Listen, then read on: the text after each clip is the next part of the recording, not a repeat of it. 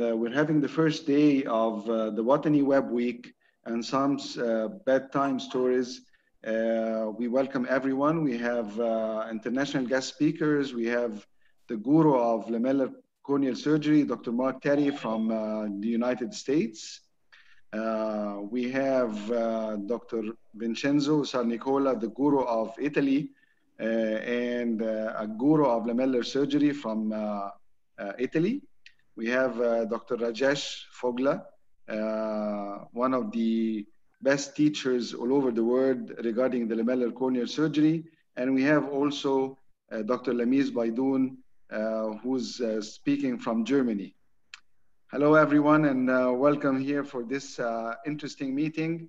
And we are going to first begin with an Alcon talk on dry eye, who's going to present it by Dr. Mohammed Abu Rawash. Welcome, Dr. Mohammed. Thank you, Dr. Hazem. Thanks for the panel. And it's my pleasure to be with you today for this Watany Web Week.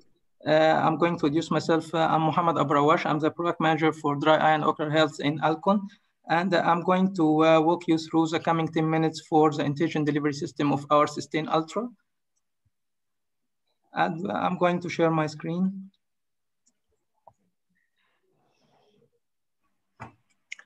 Here is my content. I'm going to start with Systane Ultra unique formulation and how is the ingredients of Systane Ultra. Then I'm moving to the intelligent delivery system of Systane Ultra, the mechanism of action. Then we move to how it improves the comfortability and quality of life of patients and the mucin layer restoration and superiority versus sodium hyaluronate. And finally, I will shed some light about the drop tainer technology we have in Systane Ultra and all Alcon drops. The first point is my Systane Ultra unique formulation. We say that Systane Ultra is not only one polymer or a single lubricant. It's a system of essential electrolytes of demulcents and of HP guar, and sorbitol, which are the main component for the intelligent delivery system. So we have the sodium chloride, potassium chloride as essential electrolytes that are mimic the natural tears component as much as we can. Then we have polyethylene glycol 400 and propylene glycol that works as demulcents, lubricants to have the mucomimetic effect to compensate both aqueous and mucin layer. And here are the three HP guar, and sorbitol, the three members of the intelligent delivery system. As we know that HP guar is a chemically modified guar gum, which is a natural polysaccharide, comes from a plant origin, and it has the ability to form a viscous solution at low concentration, mainly with it cross-linking with metal ions like borate. So we have HP guar and borate that form a cross-linked elastic matrix to work as a protective shield to cover the corneal surface and allows the demulcent to distribute over the damaged ocular parts in the ocular surface. So what is the role here of sorbitol? Sorbitol is used to optimize the viscosity of the Systane Ultra in the dropper, in the bottle. So as we know, as we said, that borate with HP guar, they form an elastic matrix that it changes the viscosity based on the pH level of the human natural tears. So the presence of sorbitol inside the drops will prevent this matrix formation. So to keep the normal viscosity at the bottle, which will ensure a smooth installation in the eye for the dropper. Then when we move to putting Systane Ultra inside the eye, the sorbitol will be released to interact with the divalent ions present in the natural tears, allow the matrix to reform again and to form the protective shield over the eye to allow the distribution of both emulsions, polyethylene glycol and propylene glycol, to provide extended protection and long-term coverage. Then we go to the practical life, to the real life, what will be the impact of such intelligent delivery system on our patients. So we have a survey that has been done over 3,000 of patients in 2009 across US and Canada. It was objected to ask for the effectiveness and acceptability for Systane Ultra for patients who were going already on different types of lubricants. And when we switch to Systane Ultra, we assess the main activities that is related to dry eye, which is watching TV, using computer, reading, and night driving. And as we see, 75% of patients involved in such surveys, they felt that watching TV and using computer was better. They felt improvement in reading. They can read longer after using Sustain Ultra. They can drive at night much better after Sustain Ultra, more than 60% of patients. Another point is the mucin real restoration. This was a very interesting clinical trial, which is Aguilar, has been done in Argentina in 2011. The objective was to evaluate the efficacy of Sustain Ultra in patients with squamous metaplasia.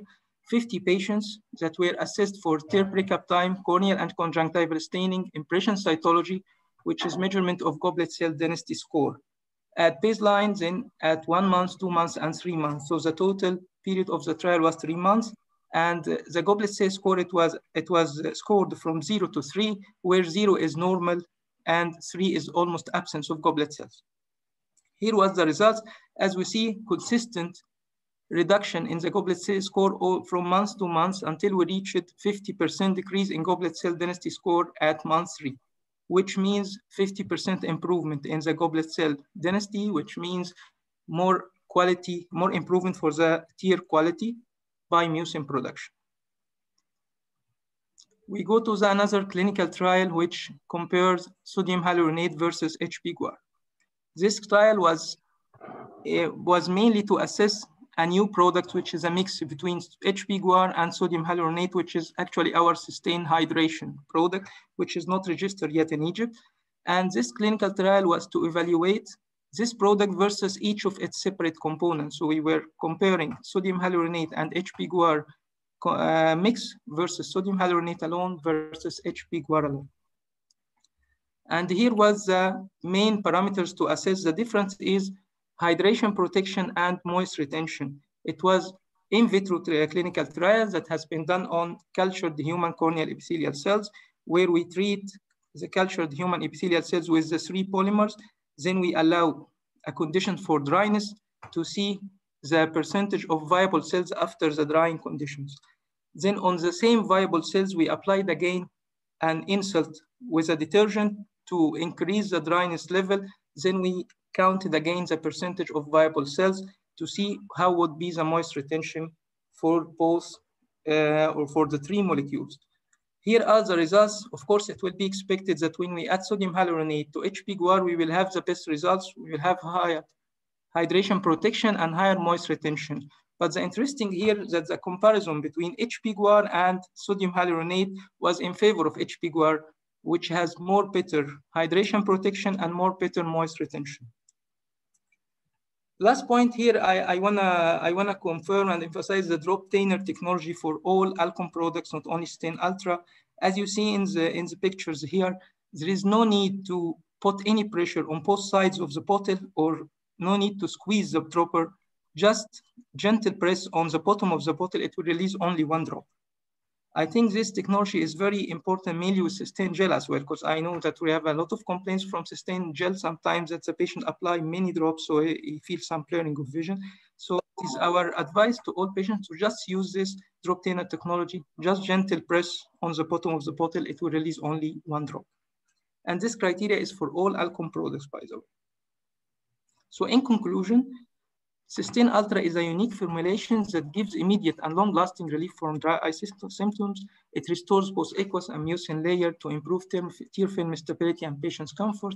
It has intelligent delivery system formulated to adjust to each patient's individual pH, whereas the viscosity of the thin gel inside the eye, it will increase by increasing the pH level and the dryness level of each patient. So we say that Sustain Ultra has in the eye gelling effect.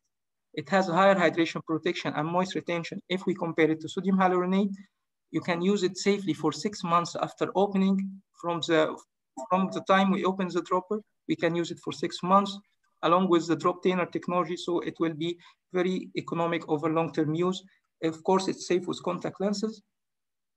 We just wanted to emphasize that this technology, this intelligent delivery system, is same for Sustain Ultra and for Sustain Gel. Just the difference here is Sustain Gel has a higher concentration of HP-guar to be more viscous for the severe cases.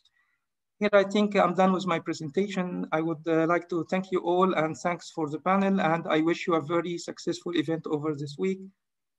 Thank you, and I hand over to Dr. Hazem. Thank you very much, Dr. Mohammed Abrash, for this nice presentation of Alcon products. Now we're going to share with you a video of our chairman of the hospital, Professor Dr. Fathi Fauzi, and then we'll start our session shortly after.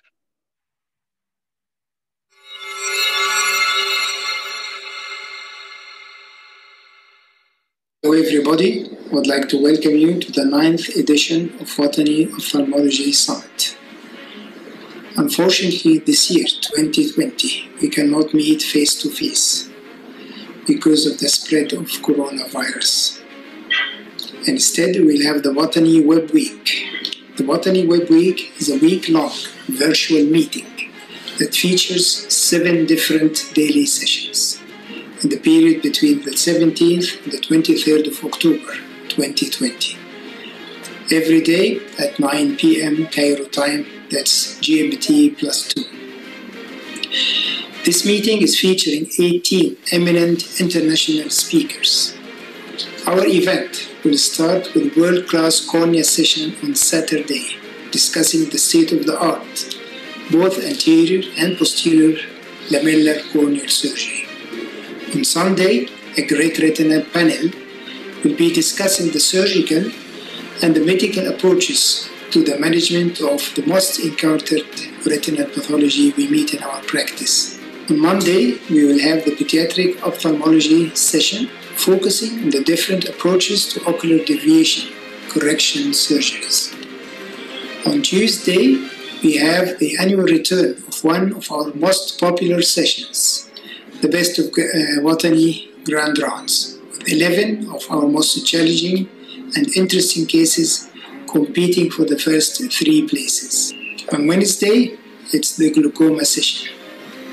Our international experts in glaucoma will be discussing the surgical complications in glaucoma management.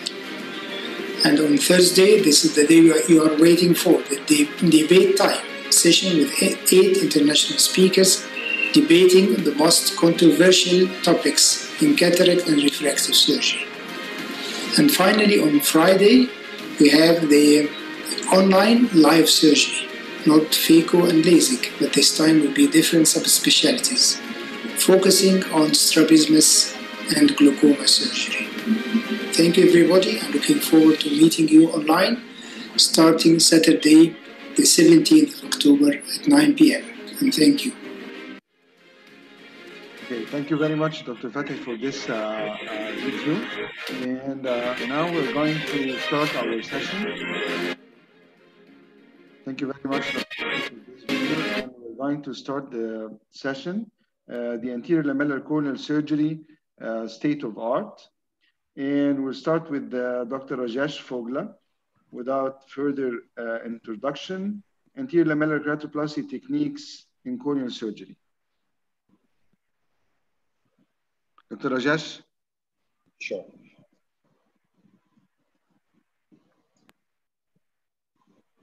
The slides are visible? Yeah. Okay. Good evening, everybody. At the outset, I would like to thank Al Watany Eye Center for inviting me to be part of this Watany Web Week. I would like to thank Hazem as well for involving me in this session. I will be sharing with you the anterior lamellar keratoplasty techniques, the surgical. We have come a long way from penetrating keratoplasty, and currently penetrating keratoplasty is still the most frequently performed corneal transplantation procedure. However, in the past 2 decades, we have witnessed the emergence of component corneal surgery, various anterior lamellar keratoplasty procedures, and endothelial keratoplasty surgical techniques have evolved. And for the anterior lamellar keratoplasty, the techniques can be divided into the superficial anterior lamellar keratoplasty, when you are replacing the anterior 200 microns of the cornea using either the microkeratome or the femtosecond laser. You can do a mid-stromal or anterior lamellar keratoplasty between 200 to 400 microns, which can again be done using manual techniques or the microkeratome or sometimes using the femtosecond laser. And you have the deep anterior lamellar keratoplasty, which is within 100 microns of the decimus membrane. You carry down the dissection, and this can be done either using stromal injection of air, fluid, or viscoelastic, or using manual techniques. The advantage of anterior lamellar keratoplasty is that you retain the healthy host endothelium. Thereby, you avoid endothelial rejection and a longer graft survival. The overall duration of steroid therapy is also less compared to a full thickness graft, thereby reducing the incidence of cataract and glaucoma. You can do larger grafts without having the risk of rejection. And also getting a tissue from the eye bank is easier because you don't need tissues with higher cell counts. Practically any condition with healthy endothelium, you can carry out an anterior lamellar keratoplasty. The common indications being ectatic disorders and corneal scars. And occasionally we do it also for corneal dystrophies and degenerations. Sometimes we combine with ocular surface reconstruction, and certain infections not responding to medical therapy can also be amenable to doing an anterior lamellar keratoplasty. Pre-operative evaluation, you do a detailed slit lamp examination, look at the extent of the pathology, the depth of the scar, any presence of corneal vascularization or limbal stem cell deficiency, and also look at the lid margins. In terms of diagnostic tests, it's important that we know the regional pachymetry across the cornea, which can help us decide as to the diameter of the trifine that we are going to use. I like to do a corneal anterior segment OCT in all our cases to look at the cornea in cross-section. And if you have any involvement of the Descemet's membrane with the scar, it can help you decide which surgical technique to employ. Specular microscopy, if possible, can be done to assess the health of the endothelium. And it's important to document the condition pre-op and post-op using slit lamp photographs. In terms of doing the superficial anterior lamellar keratoplasty, if the pathology extends up to the anterior 200 microns, you can think about doing this technique. For lesions which are fairly superficial, extending less than 100 microns, they can be dealt by using an excimer phototherapeutic keratectomy. But any lesion which is more dense or irregular and extends deeper, you can think about doing this superficial anterior lamellar keratoplasty. This is a case of a 16-year-old female with history of respecular corneal dystrophy, for which she has already undergone 2 prior excimer PTK procedures. Her current best corrected vision was 624 with a +6 hyperopic correction, and the pachymetry overall was 415 microns. And on anterior segment OCT, the lesions extended up to a depth of 111 microns. So we did a 2-stage technique where in the first stage, you just make a 140 micron LASIK flap, and then you place the flap back into position, let it heal, and you come back 3 months later. And then you, in the center part of the cornea, you do a partial 7mm trifynation, remove the anterior cap, and use the microkeratome to prepare a free donor cap of 140 microns, punch out a similar size corneal button, and replace it in the center. And this is what we will see in this video. So this is the patient. In the first stage, we went ahead, we made a 9mm flap, lifted the flap, and you can see after you lift the flap, the rest of the cornea is clear. We did it in both eyes. And then when you come back, so this is the post-op appearance where you can see the margins of the flap. And when you come back, you prepare a free cap from the donor cornea using a 140 micron head. And then on the host cornea, you can go back, mark the outline of the flap so that you have an idea of where you're trifining. Then do a central partial trifynation. And you can lift up this central flap, which has the corneal pathology. And once you lift it up, you can see that the base is clear and your edges are vertical because of the trifynation. The donor free cap that you have created with the microkeratome, you place it on a punch block and use a similar size trifine to punch out a donor graft. And this can then be placed on the bed, and you can just, just like you settle down a LASIK flap, you can iron out the donor graft and make the edges dry, and then put a bandage contact lens.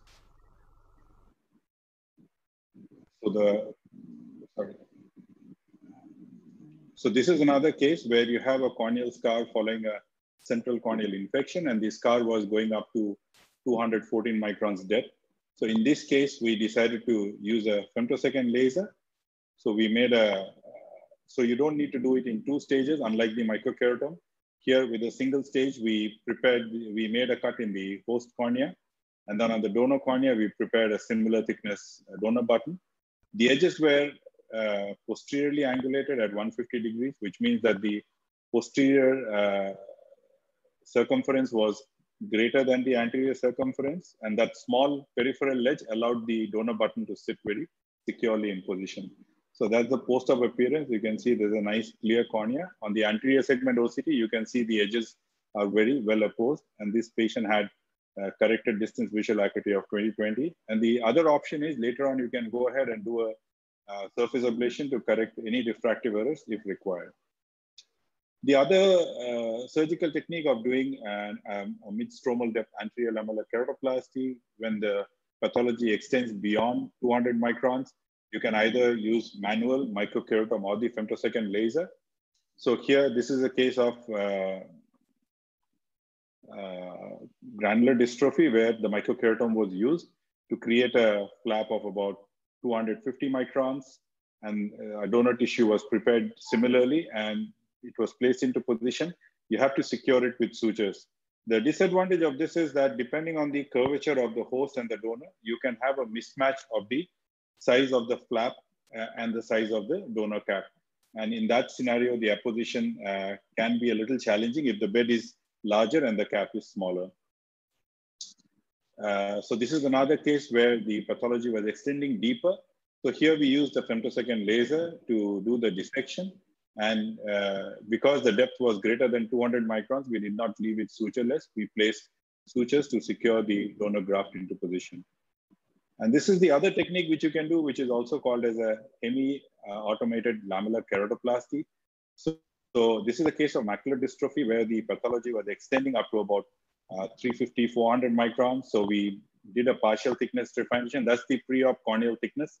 It's about 400 microns. So we did the partial thickness trephination, did an anterior lamellar dissection to remove anterior 50% of the tissue. So once we did that, we repeated the pachymetry, and we found that we still have 192 microns, and we could see some stromal lesions. So we went ahead and did a peripheral groove, after which we used this stromal pocket forceps to carry the groove along the trephination edge. And then we carried on the lamellar dissection. And you can see that the bed is fairly smooth. And at the end, this is the bed that's left behind. And the residual stroma was quite clear.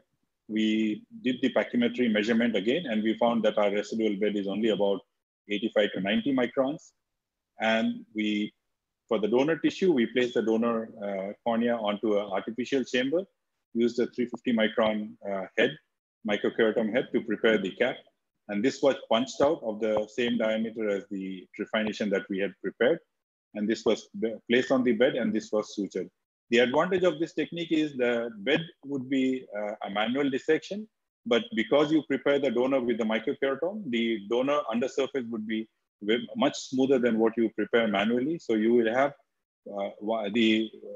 between the two surfaces, one surface will be much more smoother. So it will definitely give you better results than doing both the surfaces using the manual technique. The deep anterior lamellar keratoplasty, which my colleague Professor Sarnikula will again be covering in detail, is any technique where you go close to the Descemet's membrane within 100 microns. And in this, you have either you expose the pre-Descemet's layer or you go very close to the pre-Descemet's layer. So in terms of exposing the pre-Descemet's layer, also earlier referred to as DDAL, this can be achieved either by injecting stromal injection of air, which is called the big bubble, or you can inject cohesive viscoelastic when it is termed as the visco bubble, or you can even inject fluid to reach this plane. And a near DM dissection is something that you do manual dissection, and if you have intraoperative OCT, you can even use that to guide you to reach very close to the Descemet's membrane. There is a new surgical classification that's been described by Dr. Sarnikula. I'm pretty sure he'll be speaking about it in detail in his presentation. The big bubble technique was described by Dr. Mohammed Anwar and Klaus Teichmann back in 2002. And here you inject air into the deep stroma at about 85–90% depth using a 27 gauge needle. And you create this bubble, which originally we thought was between the stroma and the Descemet's membrane. Experimental work by Professor Harminder Dua showed that The surgical plane that you get, there is another layer which is termed as the pre-Decimet's layer or the Duas layer. So when you get a type 1 bubble which starts in the center and it expands concentrically outward, the plane is between the stroma and the pre-Decimet's layer. The second type is the type 2 bubble, which has a very clear margin. It can go across the cornea. And here the plane is between the pre-Decimet's layer and the Decimet's membrane.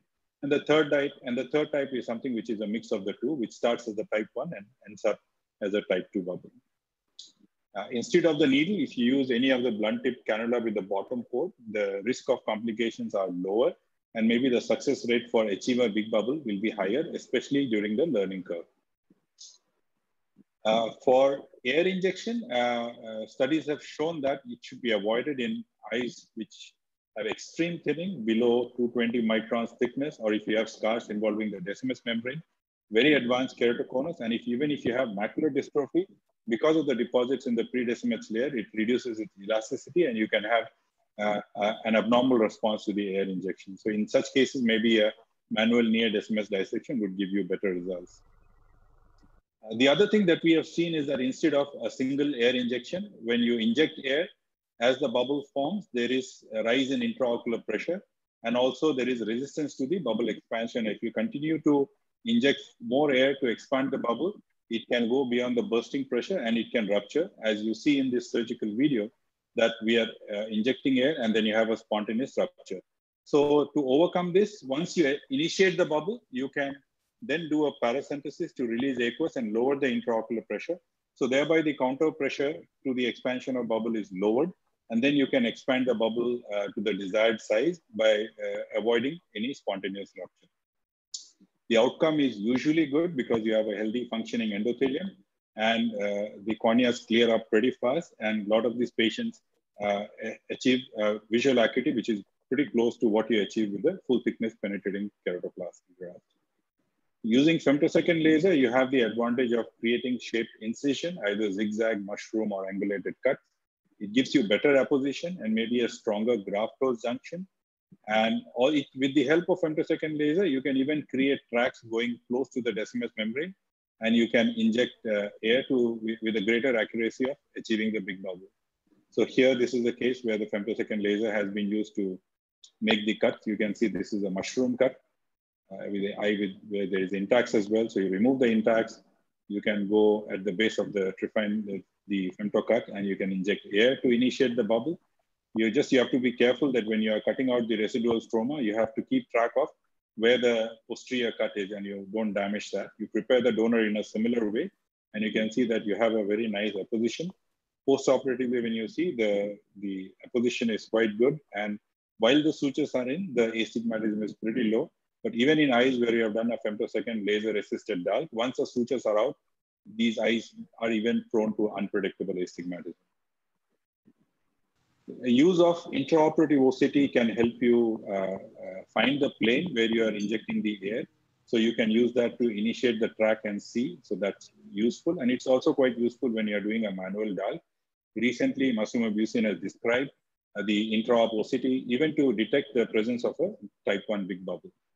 If you have a scar like this, in case where there is a scar involving all the layers post-hydrox, you can do a manual near Decimet's dissection. This is pretty much similar to like what I was showing earlier, that you do a nice deep trephination, do a debulking first using the stromal dissector. I make a paracentesis, put an air bubble to make the eye a bit softer, make a peripheral groove, which goes about 90% depth, and then use the pocket forceps to create the channel along the trephination mark. And then you can cut the stroma at the edge of the trephination. And then you use what is like a modified Malbrand's peeling technique, where your left hand, you're trying to peel the residual stroma. The right hand, the dissector, is basically helping you break the stromal fibers as they are separating. Using this technique, you maintain a uniform plane, and you find that the residual stroma that you leave behind is quite minimal. And you can achieve outcomes which are quite comparable to the techniques which bear the pre-Decimet's layer. So you can see here that we have been able to achieve a very uniform plane, quite deep. And that's the two instruments that are designed, available from stores. And that's what the post-op appearance. You can see that the residual stroma in this case is fairly minimal. You can hardly make out, and it's quite uniform bed. Combined procedures in very advanced cases, sometimes like in this case of a keratoglobus with prior hydrops in the center when we were dissecting. As we came to the central part, we ended up creating a central perforation, which was fairly large. So to overcome this, what we did was we created a central 6 millimeter opening. We used another donor tissue to create a dissect lenticule, which measuring 6 millimeter in diameter, placed that over the perforation, then placed a large corneoscleral ring devoid of decimus membrane, secured it in position, and then put an air bubble to hold the donor lenticule in place and close the conjunctiva over this. And this is what you find in the early postoperative period. You see that the cornea looks pretty clear. And this patient did very well, achieving a visual acuity of about 20/40 with good endothelial cell count. It can be combined with surface reconstruction. Like this is a case where we did a DALC combined with limbal autograft, and they did very well with unilateral chemical injury. This is a patient with post-chemical injury where a DALC was performed. He ended up having a severe lipid keratopathy in the interface. So we went back to do a repeat DALC. So these are procedures that can be repeated. So we did refination, and we then went back into the same plane what we had done earlier and did a deeper dissection. And at the end, we punched out a donor tissue, placed it in position. Then from the fellow eye, we took a limbal biopsy, a small 1 clock eye, and we did the simple limbal epithelial transplantation, dividing it into small bits and using fibrin glue to position on the surface. And we placed a bandage contact lens on top. So this was the postoperative outcome. At 6 months, you can see the graph is maintained it's a clear graph, and the epithelial phenotype is maintained, and his visual acuity came back to about 20/30. Complications, again, Professor Sarnikula will be dealing with. I won't go in detail. You can have perforation and double anterior chamber, which are usually managed by using air or a gas tamponade. We have to avoid getting a pupillary block or Urey-Zavalier syndrome. Stromal rejections can occur, and the varying incidence from 4 to 24%. If you have prior allergic eye disease or if you have vascularization, you can have greater risk of that. They respond quite well to topical steroid. We tend to use topical tacrolimus ointment as a long-term usage in these eyes and to avoid using a lot of steroids. We recently published the outcomes of using gamma-irradiated lenticules for keratoplasty. So these are acellular tissue with a shelf life of 2 years at room temperature, and these can be used for doing deep anterior lamellar keratoplasty with good outcomes. And the tissue, if you see, this is the donor tissue, which is an albumin storage medium. It behaves pretty much like a normal cornea. You can just, the corneoscleral rim, you can see, you can punch it out and you can place it on the eye and you can achieve a good outcome. So basically, in conclusion, various anterior lamellar keratoplasty techniques should be considered as procedure of choice for corneal diseases with healthy endothelium. The surgical techniques continue to evolve, ensuring better visual outcome, better refractive outcome. The pre-op evaluation and surgical planning is essential to minimize complications. You cannot use the same technique for all your cases. And currently, the femtosecond laser technology, which a lot of them have integrated anterior segment OCT as well as the intraoperative microscope integrated OCT, they are likely to play a major role in future anterior lamellar keratoplasty techniques. Thank you. Thank you for a patient hearing. Thank you very much, Dr. Rajesh, for the impressive presentation. And now we are moving to the presentation of Dr. Sharif Hosni.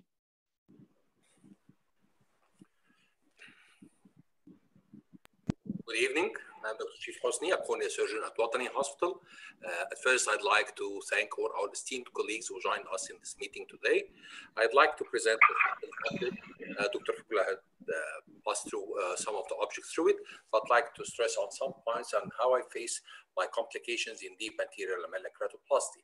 Let's start by intraoperative complications like air bubble problems. So I'd like to start my video here. Sometimes some tissues resist the air bubble injection, and you can do an injection once, twice, and thrice, and it always fails. You never reach the appropriate plane. Usually I don't use a blunt needle. I use a regular needle using and directing the blunt tip downwards and the sharp tip forwards or anteriorly, and it helps me to penetrate through the depths of the tissue I'd like to go through. I did 3 trials for injecting the air bubble, and every time I got only surgical emphysema and the air fluid, the air escapes to a certain level that I don't want to go. Actually, I never lose hope, and I start trying a different site and a different depth of tissue to implant the air bubble. I would like to go as deep as possible, and the air bubbles actually give me a mark where to go. Whenever I have such emphysematous tissue, it gives you an anatomical landmark where to go with your needle. You usually go below it. Now, finally, I have a big bubble formation. I tested by pressing the intraocular pressure, and I complete my technique as it is. I always go through the edges to be sure that it's completely separated. Another problem is the incomplete separation. Actually, this is a tedious process, and you have to go through manual dissection up to the periphery of the lamellar interface using a blunt spatula. It takes some time, but you are always trapped, and you can never do except this. Manual dissection is the only procedure to go through dissecting the residual tissue which has not been separated by air bubble. The third problem is failed air bubble formation. Not every time, especially in compact tissue and tissue with dystrophies, it never separates, and you are never always able to form a bubble. So you have to keep your last resort for manual dissection. I always keep my last resort for manual dissection for the tissue, and I call it near full thickness desmet separation.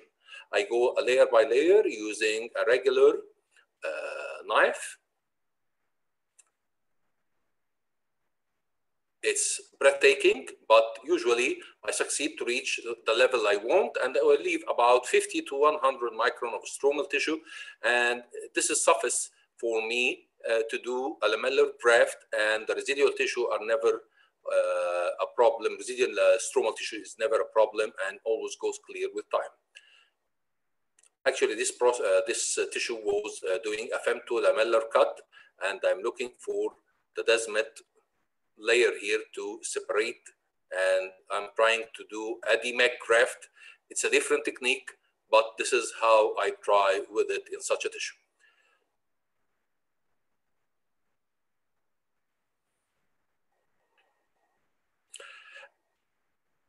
I'm going to suture the tissue in the regular way, and I'm trying to fit the axis of the graft. I usually put the graft as it is. I have a landmark of the transverse palpebral fissure. I try always to put it in the lower half of the cornea to be sure that I'm going to have the astigmatism with the rule.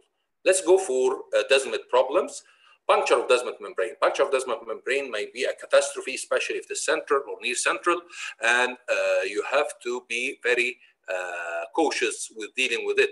It's never a turning point. You can always continue doing a lamellar graft. Don't try to play a lot with the knife.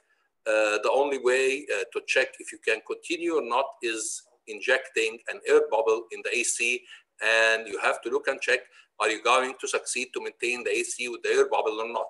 If it succeeds to maintain the air bubble in it, it means that we have a good surface tension to work on. The second step would be finding the interface of separation. We already have an interface of separation, and I managed to use it with, to find it with such forceps by fetching which layer I go through. Whenever I feel that I reached the easily separatable layer, and the forceps moves freely through it, I start cutting it, and I'm going to expose the stromal, the desmet membrane. So the message is never try to convert whenever you have a cut. You have different techniques and different technicalities to go through the tissue and complete as a lamellar process. I always check the edges of the separation of the tissue, especially in type 1, to be sure that you have completely separated everything. Another problem is whenever you go and cut, sorry for the bad quality of this photo, but whenever you have a full thickness cut, usually in the past allowed me to convert to PKP, penetrating one, but now I go to a trial with it first. This is desmet break, which is another problem which has been previously found in the tissue, or I created it with a needle. Let's go for femto-cut problems. The most big problem I face whenever I do femto-cuts is centration. Whenever you put the clamp of the machine on the cornea, it flattens it, and you are never sure where is the center, where is the edge. So I always mention that you have to first mark where is the cuts, the center, the four edges, so as when you applanate the surface, everything in anatomy is going to change. As you see, everything is flattened, but I have the marks denoting where I am going to cut, and then I have measured it previously. This allows me to never fail with decentration of cuts with femto laser machines. It goes smooth and exactly in place. Lamellar cuts. I always faced with deep lamellar cuts a problem. Whenever you use the femto machine to cut a deep lamellar tissue, you face a problem that you're going to create intrastromal folds because the tissue never cuts uniformly. It never cuts in a straight or a curved manner. It cuts in a straight way. So whenever you apply the femto lamellar cut in a certain tissue, you might end with such a picture with full thickness major lamellar folds in the tissue, which is very difficult to manipulate. Let's go for the post-operative complications and desmoid detachment. This is a person or a patient which has suffered from desmoid detachment a few days after the operation. You can't see anything in the AC, but I always try injecting an air bubble under topical anesthesia, and this procedure usually succeeds. Whether you use SF6 or an air bubble, it depends on the surgeon. This is how it looks like after it has been manipulated. About rejected lamellar grafts. Rejected lamellar grafts, as Dr. Fogla has mentioned, might vary between 4% to 24%, but appears, but it's very easy to manage and treat. Separation of the tissue is very easily.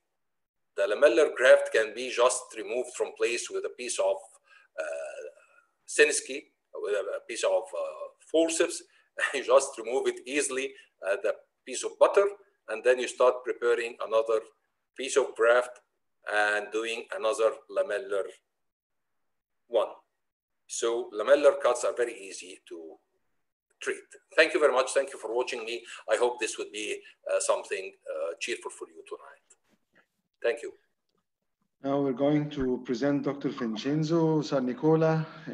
He is the guru of Italy regarding the lamellar corneal surgery, especially the anterior lamellar. Welcome, Dr. Sarnicola. Hello. How are you?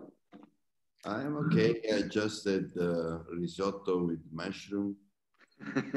Very good. And let me say hello to all of you. Good morning. My talk today is tips and tricks. To Mark and a lot of friends that probably are connected.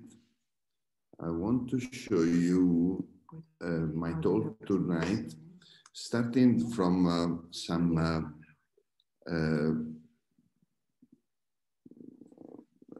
usually the people, when they speak about dark, they think that they are speaking about big bubble. This is absolutely not correct because there are many dark surgical techniques. Sorry, Dr. Sarnicola, for interruption. Would you please put it on PowerPoint presentation, the icon which is on the, yes. Okay. Yes. Perfect. This way? Yeah, perfect. Okay. So there are many techniques in the literature. I summarize it in these small numbers of techniques because I believe that these are the most important technique. Peeling off, that is a great technique because I like to use this. Was not the first technique. I like probably to use this technique peeling off I technique cannot do described big bubble. from bulb, especially in technique big bubble failure. And is still a very good procedure because you're really stripping the stroma. 1 second, there is some voice.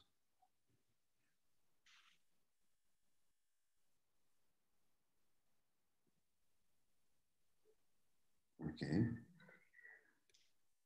If you look, if we go at the post-op find OCT, we can find that when we perform a peeling off technique, every time we have a residual bed that is less than 30 micron. Post-op OCT. And so the Sujita technique with the hydrodissection is still a very good procedure to do a DALK. It's a manual DALK, it's not a big bubble, but it's very comfortable because you can go very deep and really make a safe procedure. It's still a very good tubosa. It's the divide and common conquer technique is the most popular manual technique, and I'm still using this technique when sorry, you cannot change my slide, otherwise I cannot talk. C'è il suono. Puoi togliere il tono a tutto il non si riesce a video? levare, non so come si leva. Io sto già avanti. So, viscoelastic. Trying to dissect the decimate from the... Devi uscire. Ok. Cambiami le slide. Big bubble by... Sorry. Questa è la slide. La viscoelastica è dietro.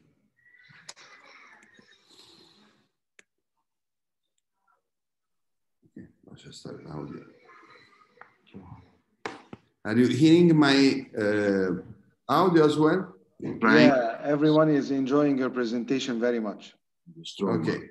So the distal dissection with Melle's technique is a very good technique as well. And you can really go deep as a big bubble. But needle big bubble dissection is absolutely the most popular technique as Reish you can see presented before. He almost said everything.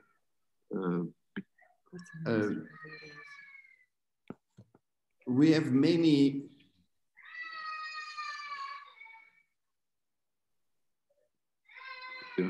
is the most popular we have many technique in the world. Technique about big bubble using needle or cannula. But sometimes you can we have should always remember that we can have a big bubble type 2 that is the bubble starts worst from the bubble delivery because and you goes can to the center. break everything. In this case, you really have an air bubble that cleaved off. So a big advance, I believe, was the cannula big bubble. I have heard the special previous speaker. He was speaking about using needle every time. There are other cannula on the market.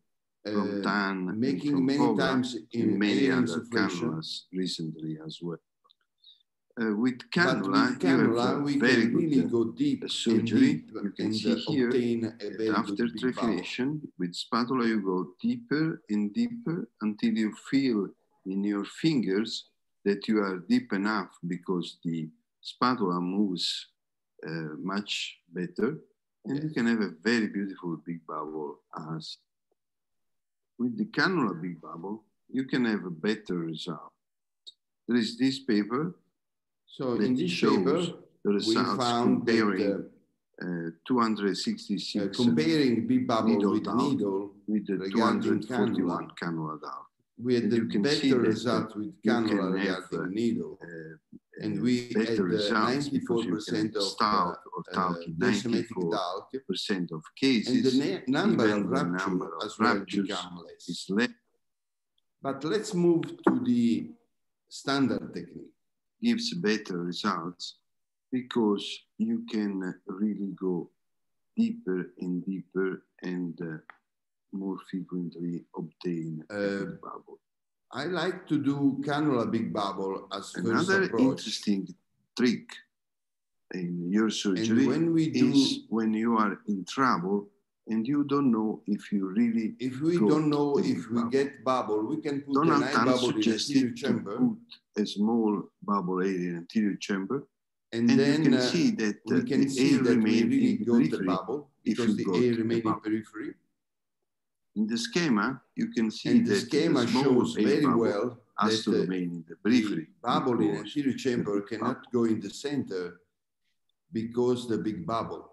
Let's see now the original, technique described by Ambar. He suggested to open knife to open the bubble with this. But we believe that it's really dangerous, this maneuver. So we move it to this other technique. Putting some visco. We got the idea from Mark Terry and using a visco elastic on the bubble to go inside. Which is our and you can goal. See that we want to go inside to the bubble. You can go inside to the bubble without losing the air of the bubble. Move the knife using a cataract knife. Top, Professor Nicola, can you stop the narration? Sorry? Air or only small bubbles. Please escape, please.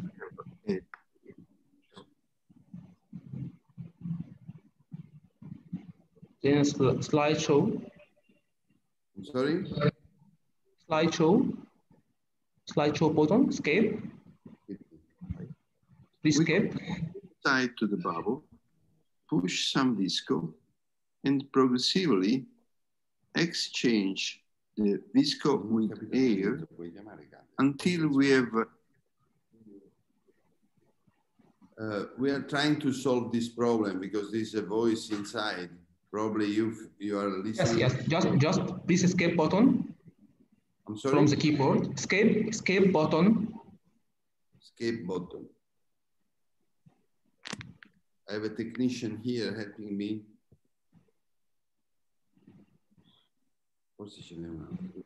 Then slideshow. Yes.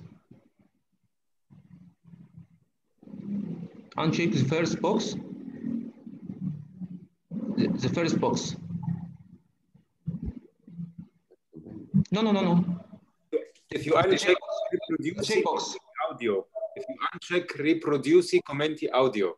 Yes, the first checkbox. In the middle, in the top middle of the screen, under revisioni, there is a box that says riproduci commenti audio. If you uncheck that box, then you won't have the audio in the slides. Okay. Yes.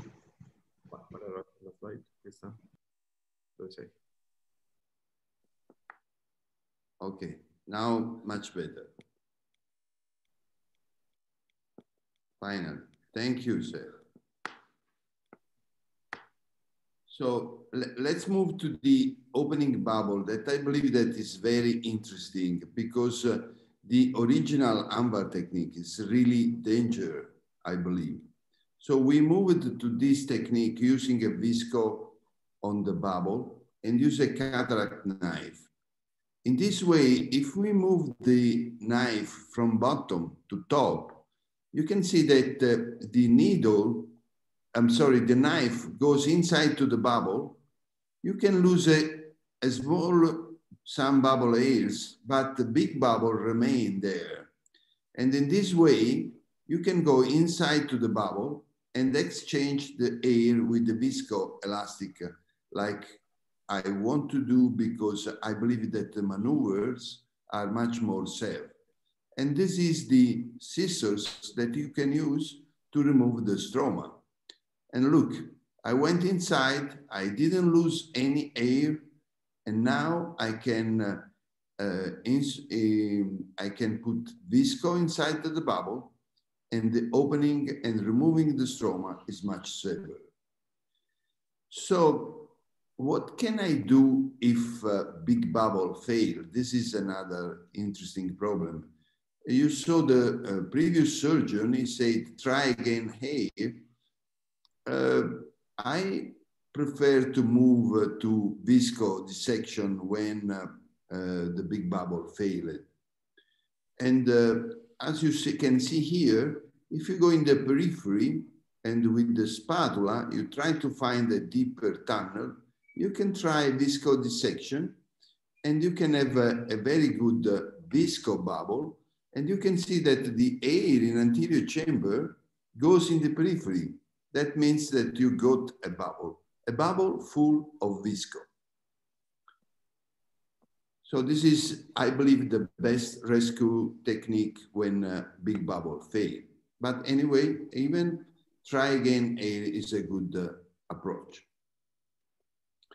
There is a paper that was written from an American group that shows that there are some adhesion between the deepest plane and stroma that can be separated from the visco and not by the air, because the density of the viscoelastic can be better to dissect the stroma. I would like to move now to the complication that is the other paper.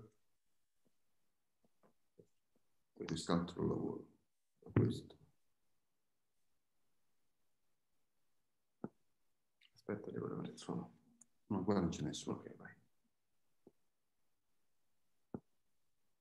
So I already spoke many times about the fact that we can fix all the ruptures during DALK surgery. And this is our previous paper speaking about DDALK and PDDALK. That means that DDALK is the procedures that you can obtain with the big bubble or with visco dissection. PDDALK is the procedures that you can obtain with the manual dissection. But we are not using anymore this terminology and these acronyms, and you can find the description in this paper. And now we are using DALK for the original DALK technique, manual dissection, layer by layer, hydrodissection, but we are using a subtotal interior lamellar keratoplasty to indicate big bubble type 1, visco dissection, and air visco bubble. Because it's not a deep interior lamellar keratoplasty, but it's a subtotal removing of the stroma. Almost all the stroma is removed. And TALK, total interior lamellar keratoplasty, is the acronym from big bubble type 2. We review the ruptures rate in the literature and PK conversion rate that goes from 0 to 60%. Well, let me say that we are not converting anymore during a rupture in DALK procedures. We already presented this experience in World Cornea Congress in San Diego in 2015. And now we are going to presenting our technique in a paper that will be published soon. You can find all this data even in the Cornea book and all the videos. Well, we performed a large study of more than 1,000 DALK, and we found 91 ruptures. 75 ruptures, that was 82.4%, was repaired at the first day post-op. In the 16 cases, developed a double anterior chamber.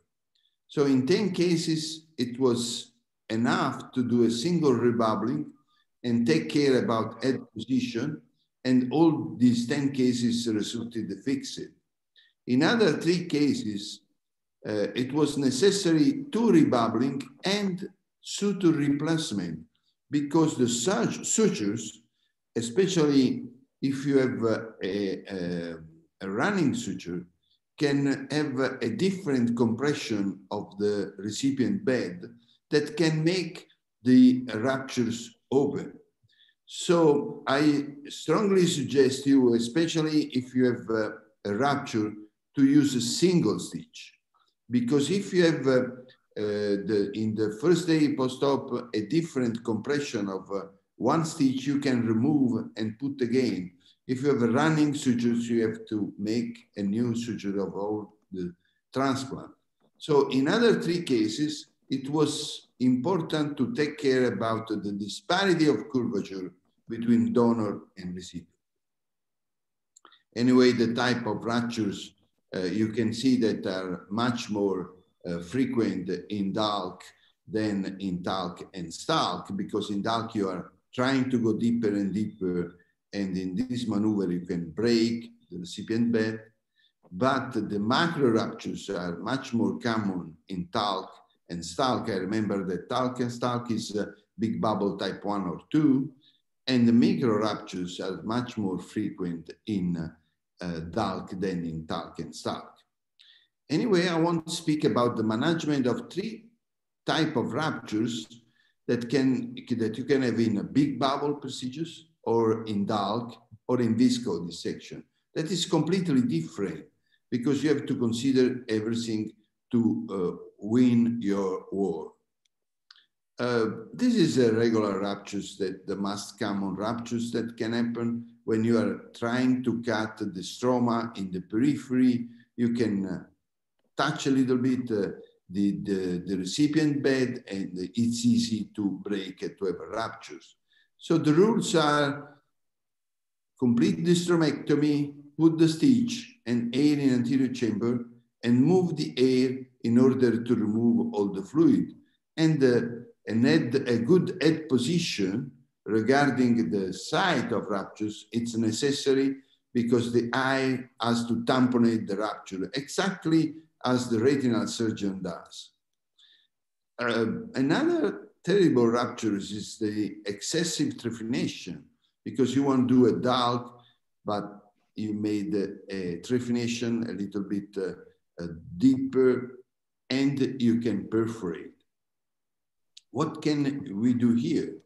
Absolutely, you don't have to convert. Just put some stitches and close the rupture and make a manual DALK. In this way, you can remove all the stroma.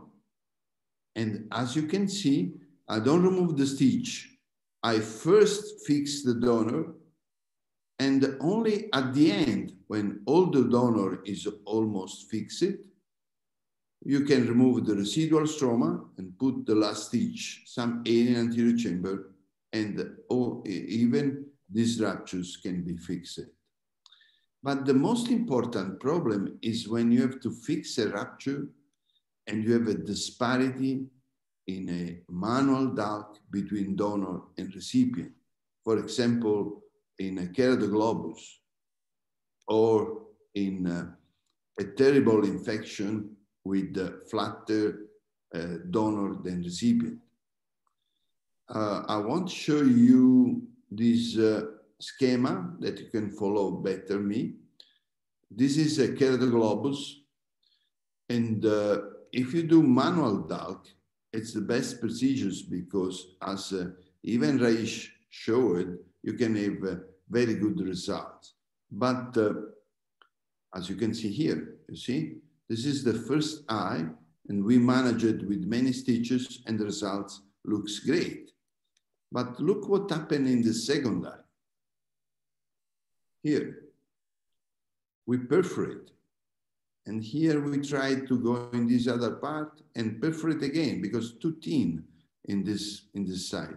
How can we manage these ruptures? It's very important, because we have to consider that because the disparity, if you have a rupture, when you put the donor that it's much more steeper than the recipient, and you fix the donor, you can have some folds, and your ruptures can remain open, and you can develop an untreatable double chamber. So in this case, I suggest you to cut the recipient bed 360-degree full thickness cut. What we want to create a new donor that is a combination between DALK donor and self-endothelium, because we cut the endothelium as the sac graft, and we combined the self-endothelium with the allograft DALK. This is the schema, and this is the surgery. So we went with the scissors, and we cut all the recipient bed, and we saved this endothelium. And then we completed our surgery as a PK, removing all the endothelium. And now we are combining the self-endothelium with DALK allograft, and this is the new graft. And the results were very good 1 day post-op, 40 days post-op. And you see this terrible keratoglobus was fixed, even if we got a rupture during the surgery. An opposite problem is with the recipient that is flatter than donor. As for example, this is the schema. You see that the recipient bed is flatter than donor that is steeper. For example, in this terrible case, we treated the disease infection with systemic antiviral and local steroids. After 5 months, the pattern resulted much better. And we decide surgery. Which surgery? Only DALK we can do in these cases. Any PK will fail, a large stromectomy and layer delamination. But during surgery, that we did a large trephination. When we were finishing our surgery, we perforate. Well, we put it donor, and after 9 days, he developed this terrible double chamber because the recipient bed is flatter. There is no air that can move the flatter recipient to the steeper donor because the anatomy is against this combination. It's without any utilities to put air in anterior chamber. Even if we put a very big bubble in anterior chamber, you cannot fix the disparity. And if you do not speak the disparity, you cannot fix the double chamber. So you have to cut the recipient bed, because cutting the recipient bed, you can relax the tissue, and finally the recipient bed can be reattached to the donor, as you can see here in the schema. If you cut the recipient bed, putting air, finally the recipient bed can be attached to the donor. And here is the surgery. So we removed some stitches, and then with the knife started our cart, and then with the scissors, we cutted all the recipient bed, just a small tongue at 6 hours remaining not cutted, and this is the post-op. This is a 1 year follow-up. So we started from this case, and then after 1 year, we fixed this eye for this young guy. And the last complication that I had terrible, and then I finish, if I have 2 minutes more, I was at the Russian National Congress in 2 years ago, and my talk was deep anterior lamellar keratoplasty with live surgery, and my lecture was DALK, old ruptures can be fixed after my surgery. So during surgery, you cannot imagine what happened, a complication I never had in my life. And considering that my talk was all the ruptures can be fixed, I was becoming crazy. So as you can see, I insufflated air in the stroma, but I don't see anything of strange. So I thought to have a big bubble, but as you can see now in the soccer game, you can go to the VAR and see what really happened during your surgery. And let's see what happened. If you can see, the air is going there, but here we got a small, big bubble in the periphery that I didn't care during the insufflation. So let's go over. So I tried the visco dissection, and look what happened. The visco dissection popped in anterior chamber. So now I am really in trouble. because I have a visco bubble, visco in anterior chamber. I never had this complication, but this explosion made me crazy. And because my talk was all the ruptures can be fixed, I continued my surgery in this way. And you see here, fluid from anterior chambers come out. Anyway, keep calm and go. Because even if your talk is all the rupture can be fixed, you have to fix all the ruptures. It's important that you remain with an open mind and try to fix the rupture. And look what I did in this case. I removed the stroma. And anyway, as you see here, so we are very deep. And there is air here, Deschmet membrane ruptures, the yellow, and visco in anterior chamber. Well, this is a good, this is good anyway. I sutured the donor and they awarded me anytime the day after. And here is the post-op, 1 day post-op. They sent me the pictures from Russia. And you can see that down there is some visco in the stroma here. I don't know if you can see my indicator. And here I have another similar case with visco that I was trying to remove and I perforate. Well, even in this case, you can remove all the stroma and put the donor and look what happened. This is 1 day post-op, some visco is here.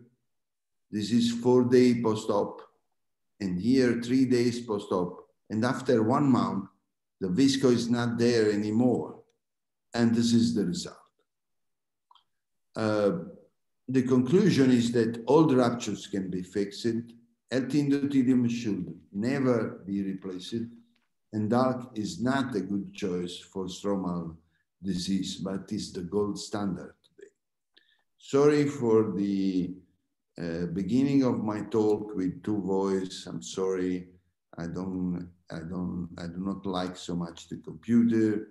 I really am praying that we can go back to real meeting when we can stay together, talk, watching in our eyes and have a good wine and good food together. Thank you, Yassin, for this. Thank you very much, Dr. Sarnicola. This was a wonderful presentation. And as you see, there are kind of like 224 attendants in the meeting, so which is kind of like bigger than a corneal instruction course. And the presentation was elegant as everything in Italy. Viva Italia. Now we're going to go through a star who came from the Gerrit Mellis group. And now she's having her private business in Germany. And she's starting to be a guru. And she's going to present today Bowman's layer transplantation and advanced keratoplasty. Hi, Lamis Baidoun from Germany. Hello, Hazem. Masal khair, everyone. Thank you very much for the invitation. And I'm very honored that you invited me to speak on the 2 topics I actually did at the NEOS in Rotterdam with Gerrit Mellis. So I will share my screen first.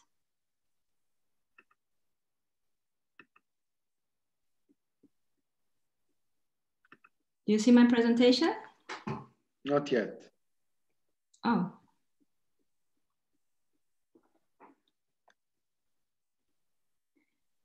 One second. Share the screen. Yeah. Okay, perfect. Okay, perfect. Okay, again, masal khair, everyone. Thank you, Hazem. You're always so kind to me. Thanks a lot. And I'm actually a consultant and surgeon at the University Hospital in Münster and at the ELSA Institute currently, but I'm still involved with research with Rotterdam. And today I'm going to show you some work I've done in the last 8 years. So this first talk is on Bowman layer transplantation for advanced keratoconus. And these are my disclosures.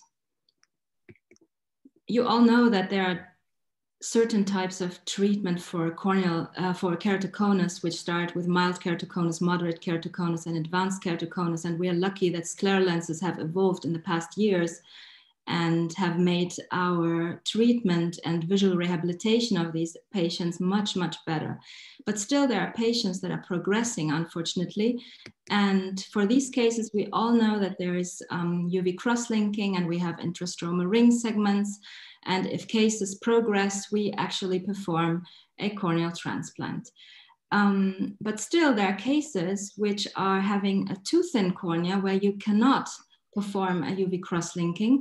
So corneas that are below 400 microns. And I want to remind you that this technique has been developed in a time where we did not swell the cornea to do corneal cross-linking. So therefore you see that the Mellis group at that time thought of a solution for these eyes that are too thin, too steep, but still have a good visual outcome with scleral lenses, and you don't want them to progress to do a penetrating transplant. So this is the group now I'm talking about.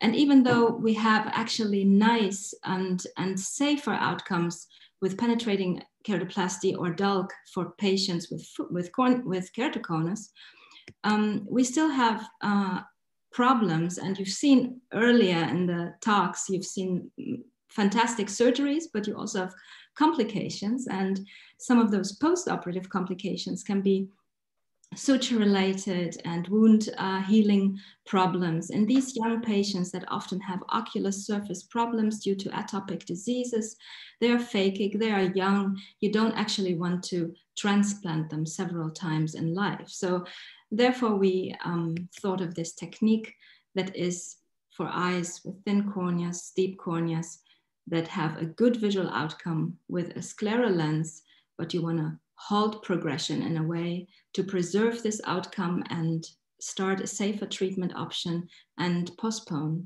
keratoplasty. So we all know that Bowman's layer seems to play a role in the pathogenesis of keratoconus. And one of the thought in this case was, why not transplanting a Bowman's layer into the stromal pocket?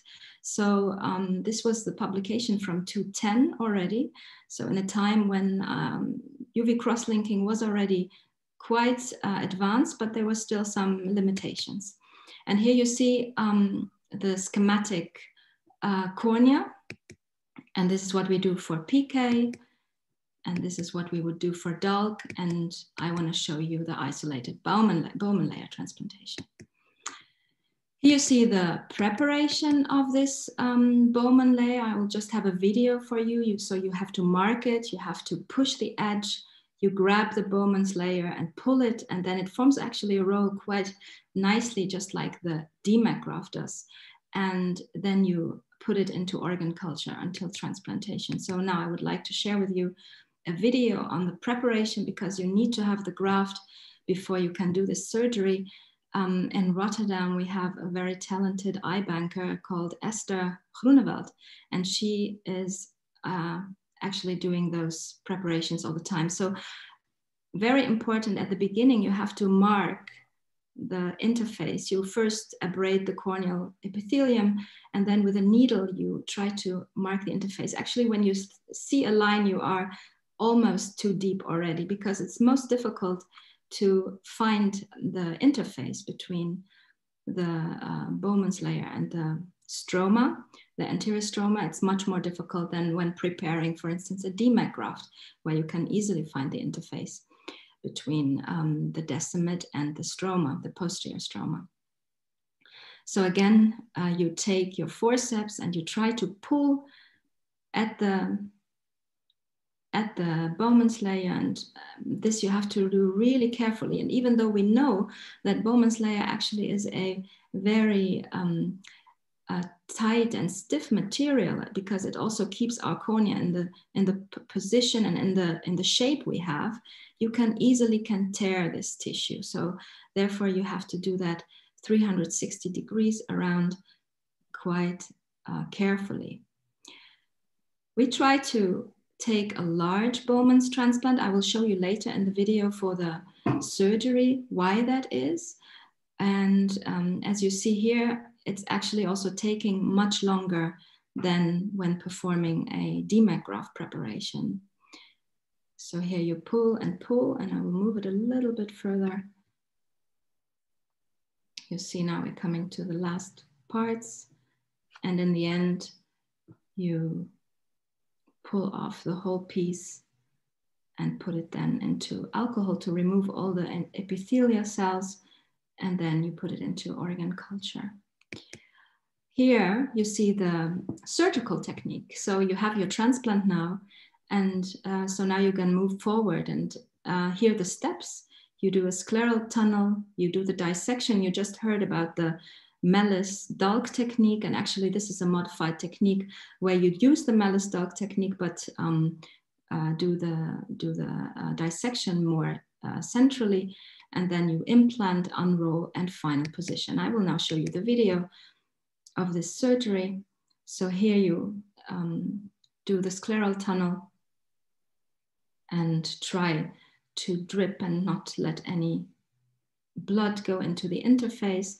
Then you do a paracentesis to enter air into the anterior chamber. This is the main helpful thing for the Dalk preparation of the Mellis technique. Here you see the spatulas we use for the Dalk technique.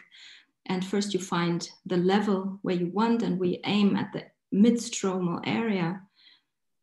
Then you take the second spatula to dissect the superior part very carefully. Often you have in these progressed and advanced keratoconus, you have scars. So you have to be very careful and try to dissect in a way that you don't cause a rupture. And then you take the third spatula actually, and then dissect the entire 360 degrees cornea. After that, you have to, of course, release a little bit air from the anterior chamber because now you want to insert the transplant. So you need some space, and you leave a little air bubble because you remember these eyes are phakic eyes, and you want to secure the area to not touch the lens. And here you enter a glide into the anterior chamber. In the meantime, you clean the graft again from the organ culture. You stain it with trypan blue. And we insert the graft actually in a way different than for DMAC. You do it this way with the folds towards you, facing towards you, while in this Bowman transplant, you have to put it down as the shape of the cornea is, so the graft rolls this way. So you carefully insert the graft, and this surgery needs a lot of patience because now you have to unfold this graft. You use BSS and you use your cannula. And now this is what I told you. We try to take a large graft because what we try to do is to really push the graft into the peripheral area of this pocket. And by this, we think we are achieving the flattening of the cornea because of the wound healing and the stretching of the graft into the periphery. So this is our hypothesis. We have no proof for this, but we actually found that these eyes are showing a flattening of about 7 diopters. And these eyes show some kind of improvement of spectacle corrected visual acuity. We think it is because of this. Contact lens corrected visual acuity stays the same. And therefore it's important that you inform your patient that visual outcome is not better after the surgery. It's just sustained, and you wanna avoid that a further progression of this eye occurs and you have to do a transplant later on.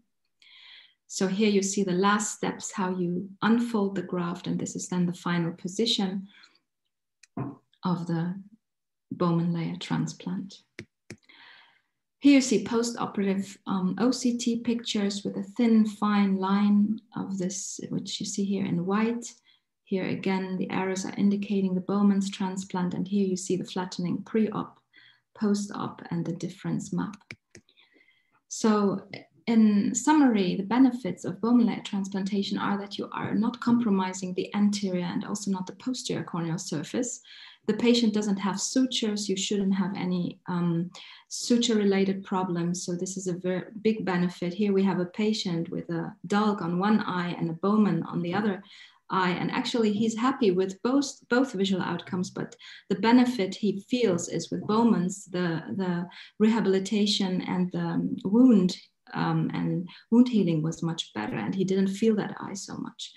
The other advantage is that the Bowman layer is acellular, and therefore we don't have any rejection. You are trying to postpone the more invasive treatment with this surgery. And of course, since we are able to use one donor for both transplants, anterior and posterior, you can efficiently use this tissue. Thank you very much. Louise, thank you very much for this very elegant presentation and for the novel idea. And for the sake of time, we're going to move to the second part of the session, which is the posterior lamellar keratoplasty state of art. And we're going to start with Professor Dr. Tamer Raggal. Good evening, everybody. I'd like to thank our esteemed guest speakers for their nice presentations. I'm going to share with you now my presentation about the ultra-thin DSEK. Can you see my screen now? Not yet. Yeah, would you please put it in presentation, slide presentation? Yeah, perfect. Okay. Okay. Perfect. I'm going to talk about why I like ultra-thin DSEK in the endothelial keratoplasty technique.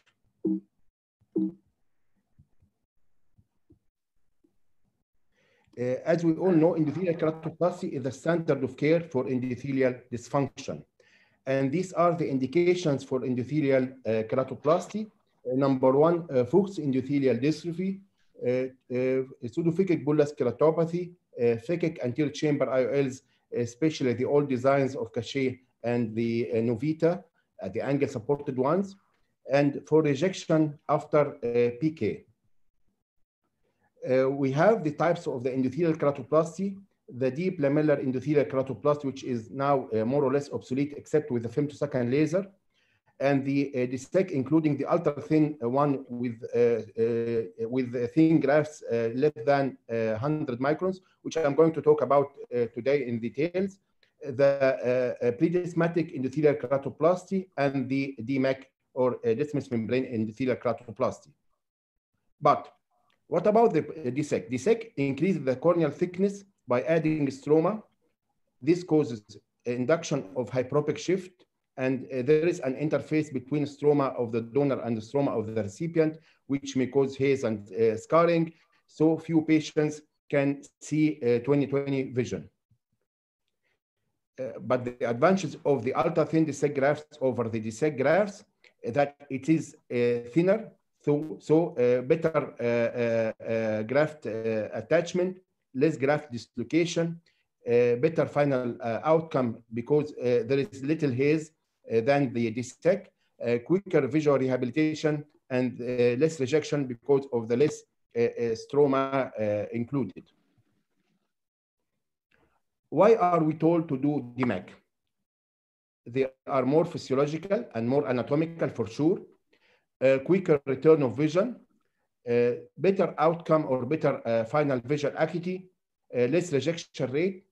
We accept this, but are there limitations for DMEK? Yes.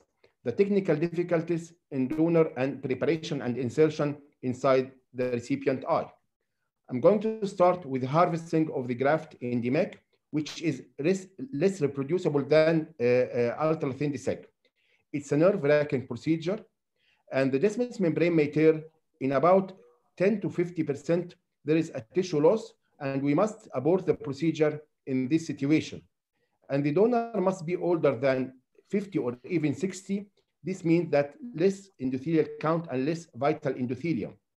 Also, diabetes in the donor is not recommended in cases of DMEG because of the attachment of the dismus membrane to the stroma.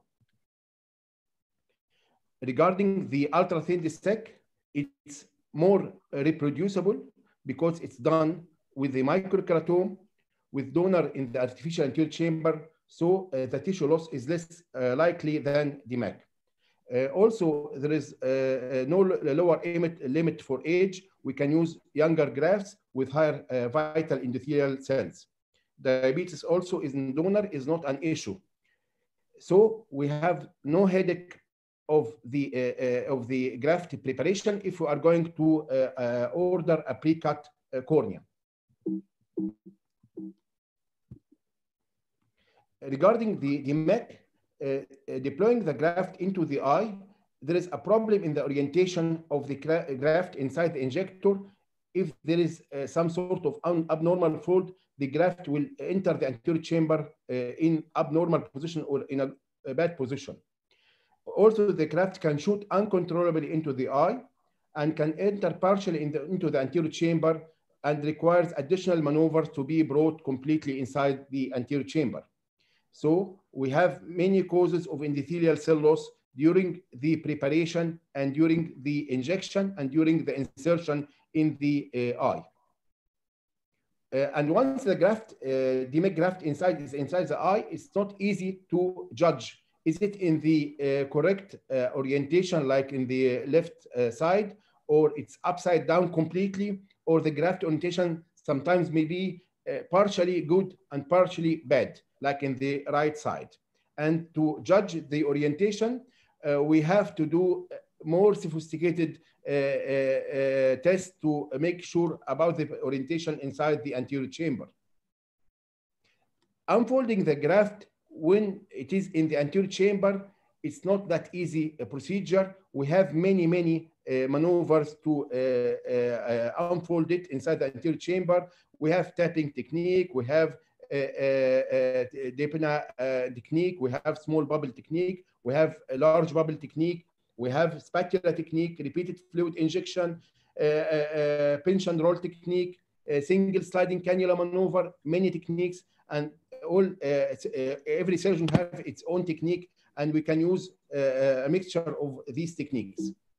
But regarding the graft orientation or insertion in the ultra-thin dissect, it's very reproducible, much easier to transfer from the donor cornea to the glide or injector, and in the insertion is more controlled with less likely to flip inside the anterior chamber.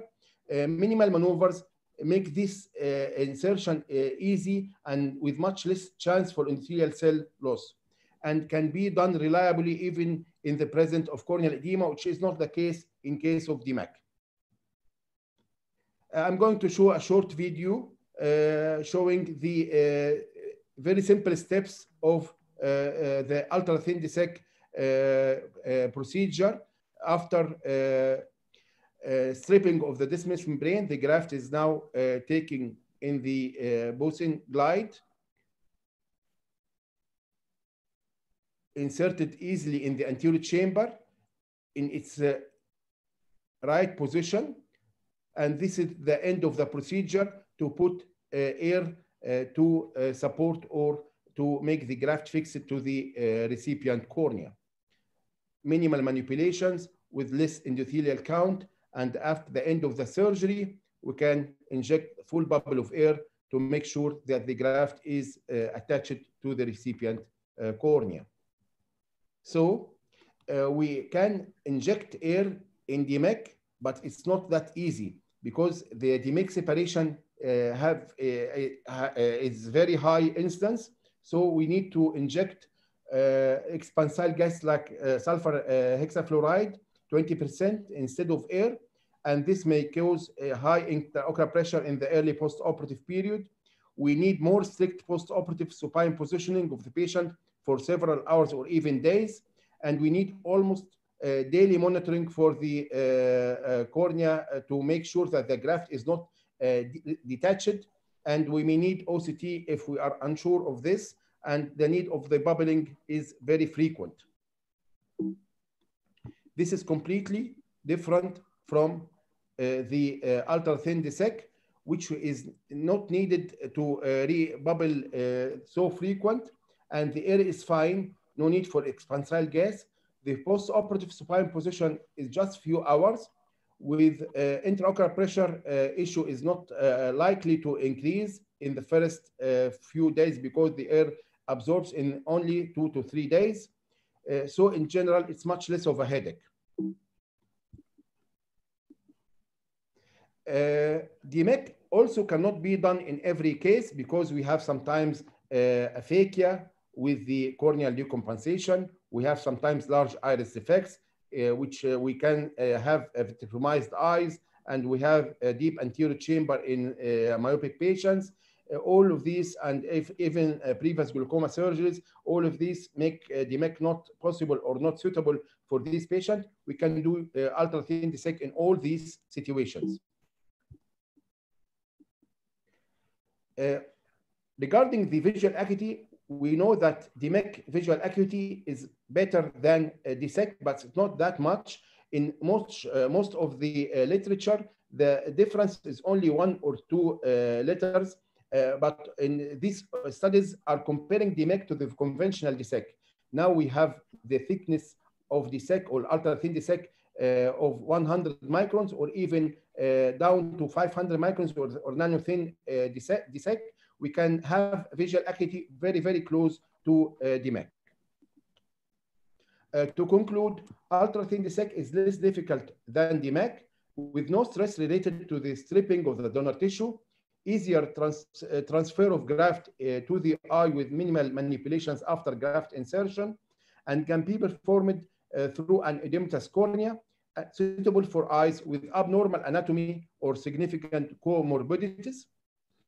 A smoother post-operative course with less chance of re-intervention or rebubbling gives visual results very close to DMEC without the technical difficulties and complexities of DMEC, although the rejection rates are higher with ultra thin dissect compared to DMEC. This is balanced out by higher complication rate with DMEC. I thank you very much for your attention. Thank you very much, Dr. Tamer, for your nice presentation. And we are deeply sorry, Mrs. Terry, because we're keeping the godfather of posterior lamellar surgery here Saturday with us, but no corneal meeting can be done without the godfather of posterior lamellar corneal surgery. Here is Mark Terry. Thank you very much, Dr. Mark, for sharing with us your presentations. Thank you. Thank you very much for the invitation. I'd like to share my screen here. Let me go back here. Let's see. Are you getting my screen shared yet? Not yet. Okay. Let me, I'll press my share screen. And how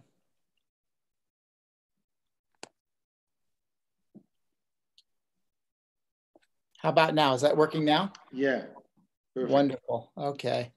Well, Hazem, I'd like to thank you and also the organizing committee for allowing me to be here for this this webinar. I wish it was in person, just like Dr. Sarnicola. It is not as much fun, but at least we can get the information to you. So I'd like to give you some tips for successful DMEC surgery. A lot of this is assuming that you're already doing DMEC surgery. These are my financial disclosures. I think the first thing to understand about DMEC surgery is that there's a geography to it. In the technique that we use, we make 3 incisions. We have a 3 millimeter or less main wound. We have a paracentesis site here and here, which is 1 millimeter. We strip this area here, which 90% of the time is 8 millimeters. And the transplant we're putting in is 7.5 millimeters. So there's always a gap area between the stripped area and the tissue we're putting in. Most importantly, I think, understanding the geography is that the edge of your transplant should not overlap your paracentesis posterior openings or your main wound openings. You want to make sure that that edge does not overlap because the edema from the posterior wound will cause the edge of your graft to go down in its and lead to interface fluid. If you want to avoid, if you want to have success and you want to avoid complications, I highly recommend this wonderful website by Dr. Peter Veldman, who's at the University of Chicago. It's called patientready.org. Just go to this website and he will teach you about the conformations to recognize the tissue takes a shape in the anterior chamber. And if you recognize those shapes, you will then learn how to open them if you go to this website. So it's a free website, I recommend it. Once you start doing DMEC, you will see these shapes automatically and it becomes very, very easy to open them. The learning curve is much reduced when you go through the standardized steps. Now I'm gonna go through some surgical steps for you in a short amount of time. I'm gonna talk about tight scrolls and tapping maneuvers, tight scrolls and using Rajesh's Fogler cannula, dealing with upside down tissue, recentering the tissue once it's up in place, and rebubbles at the slit lamp. Now this is a tissue from a 28-year-old, so we can use very young tissue, but it is more tightly scrolled. If you can have the tissue in a double scroll conformation, that makes it so much easier. We inject the tissue. When you inject the tissue into the eye and to unscroll it, it's all about the chamber depth. If you can control the chamber depth, you can control and unscroll the tissue no matter how young it is. We inject the tissue, it's in a double scroll. The chamber is nearly flat. We tap down on the very center and that opens up the scroll slightly for us. Now it's important when you have a very tightly scrolled tissue to keep the chamber as shallow as possible, not flat, but at least very, very shallow. And also as you're tapping it open to keep the area that you have tapped open, keep that chamber shallow as well. Unlike a tissue that opens up very easily, keeping the chamber shallow everywhere on a very tight scroll is important. Now I'm going to talk about the Fogler cannula. There's also the Sarnicola cannula, and there's many other cannulas for doing this. But basically, when you have a tight scroll, you line up the tissue with your paracentesis site. And this cannula squirts out from the sides rather than from the tip. And it's important to give just a couple of little quick squirts inside the tissue. Then shallow the chamber, shallow the chamber, shallow the chamber. If you continue to try and open it by squirting in the interface, then what happens, the chamber deepens and the tissue will scroll up again and you'll be starting all over again. So the tip on this is just give a couple of squirts, shallow the chamber. And if you need to keep going in there to open it further like this, then you can give further squirts, but you do not want to have the chamber deepen at any time. Now, what if the tissue is upside down? I highly recommend that any tissue you use have a mark that identifies what is the Decimé side. We put an S mark or an F mark on the Decimé side to tell us which side is up. This is a video by one of my previous fellows, Dr. Phillips, and Paul Phillips is unscrolling this tissue. It's a very easy unscrolling. He's very, very happy. And because it's going so well, he doesn't suspect that this tissue may be upside down. In fact, he doesn't recognize it until almost the very end. And what's happening is he's centering this tissue, thinking it's wonderful. But if you look at this S right here, it's backwards. And he's gonna notice it in just a second. Now, oh my gosh, it's upside down. If he hadn't had the S there, then he would not know it was upside down. And he would probably put the air bubble. So now he knows that it's upside down. Now, what do? You go in, you shallow your chamber, you go in through a paracentesis and you irrigate along the iris surface. And you see that he's irrigating on the iris surface and this is flipping the tissue over. And it's little tiny spurts. If the chamber becomes too deep, then you shallow it and then continue your spurts. What about centering? Now I'm giving you this video because this is an important video for me. I get questions about this all the time. Let's say you put the tissue up into position and when you put the air bubble pushes the tissue out of position. How do you center it again? Well, the first thing is you want to try and center it on the first air bubble. So you want to keep your eye in the primary gaze. Do not want your eye to rotate and then inject air bubble. And I'll show you what happens here. It'll shift your tissue over because the air bubble is going straight up. Your eye is rotated. It'll push the tissue to that side. Let me get my, okay. So watch this. I put the air bubble. The eye has gone out of primary gaze. And what's happened now is my tissue has shifted away from centration. It's shifted that way because the air bubble came straight up and the eye was toward it that way. And so now the tissue's gone that. Now I'm going to show you what not to do. What not to do. You do not want to simply just just have this air bubble here after you've made it smaller and then sweep across. Because if you leave the air bubble centered, the tissue is pinned at that location and it will not move. So all the sweeping across to try and move this tissue over will not work. You need to move the air bubble over toward the proximal side by rotating the eye in that direction and then sweeping. But if you sweep like this, it will do nothing. Let me show you that. So I'm going to start sweeping. And first I'll deepen the chamber, make the bubble smaller. Now watch the sweeping. It does nothing. It does nothing because the air bubble is right in the, holding the tissue there. So you do not want to just sweep from all the way across with an air bubble that pins the tissue there. It's very simple to rotate the eye in that direction, or if it's under topical, have the patient look in that direction. And then the air bubble moves from here to over here, or better yet, even over here. And when you sweep, you will move the tissue. So now I'm going to grasp the sclera, rotate the eye in the direction I want the tissue to move. And now when I sweep, the air bubble is helping me, and I can now have the tissue in centration.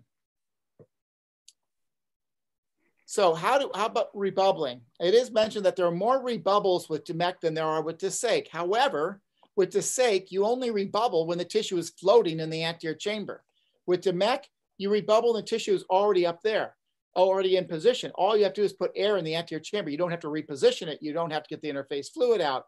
All the things you have to do with DSAIC, you don't have to do with DMEK. So how do you rebubble? You do it with the slit lamp. We used to do it with the patient lying down, but that's the worst way to do it because you don't have the depth perception. And also you can accidentally put the air bubble in the interface if you're not there. So at the slit lamp, you have perfect depth perception. We use a 43-inch IV extension tubing to remove, to separate the cannula from the syringe, so you have better control of both. And when you have a 27-gauge cannula, not a needle, that we go through a previous paracentesis site. That's why we don't cover those paracentesis sites with our DMEK graft. And it's a 5 cc syringe. So here's a video on how to do this. I'm attaching the 27-gauge cannula to one side and the 5 cc syringe of room air, not filtered. And I just put that to the other end of the IV tubing. This allows me to be able to hold the cannula very easily and comfortably at the slit lamp in the patient's eye. So here's my syringe. I can manipulate both the microscope and the syringe at the same time, while with my other hand, resting on the patient's face, I can go in through the paracentesis, remove some fluid from the anterior chamber by depressing the paracentesis, and then say 1, 2, 3, and inject. Okay, so how was that having the eye rebubbled? Unbelievably easy, no pain, and it was very quick. Great.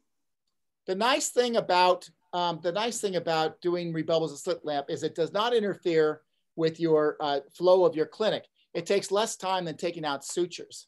And it's very comfortable for the patient, and it's very, very easy to do. And so I think that we should all be doing our rebubbles at the slit lamp. Now, in summary then, if you recognize the various scroll conformations, and this becomes second nature to you after you've done a few of these, then you have a very quick operation. We've unfolded tissue within 10 seconds. We've unfolded tissue maximum, usually about 7 or 8 minutes. PatientReady.com, I can't emphasize that's a great website. Unscrolling tissue is about the chamber depth. If you control the chamber depth and understand wave fluid movements, then you'll do very well with DMEK. Tight scrolls can be managed as long as you manage the chamber depth. Recentering of the graft requires a small bubble that's proximal and rotation of the eye in the direction you want the tissue to move. And rebubbles done at the slit lamp with extension tubing is ergonomic, safer, and faster. Well, thank you to Charlie and to Nicholas and to Cindy for allowing me to be here on their Saturday afternoon. And thank you very much for your attention on this first talk. Okay, Dr. Mark, you can go directly to your second talk, please. Wonderful.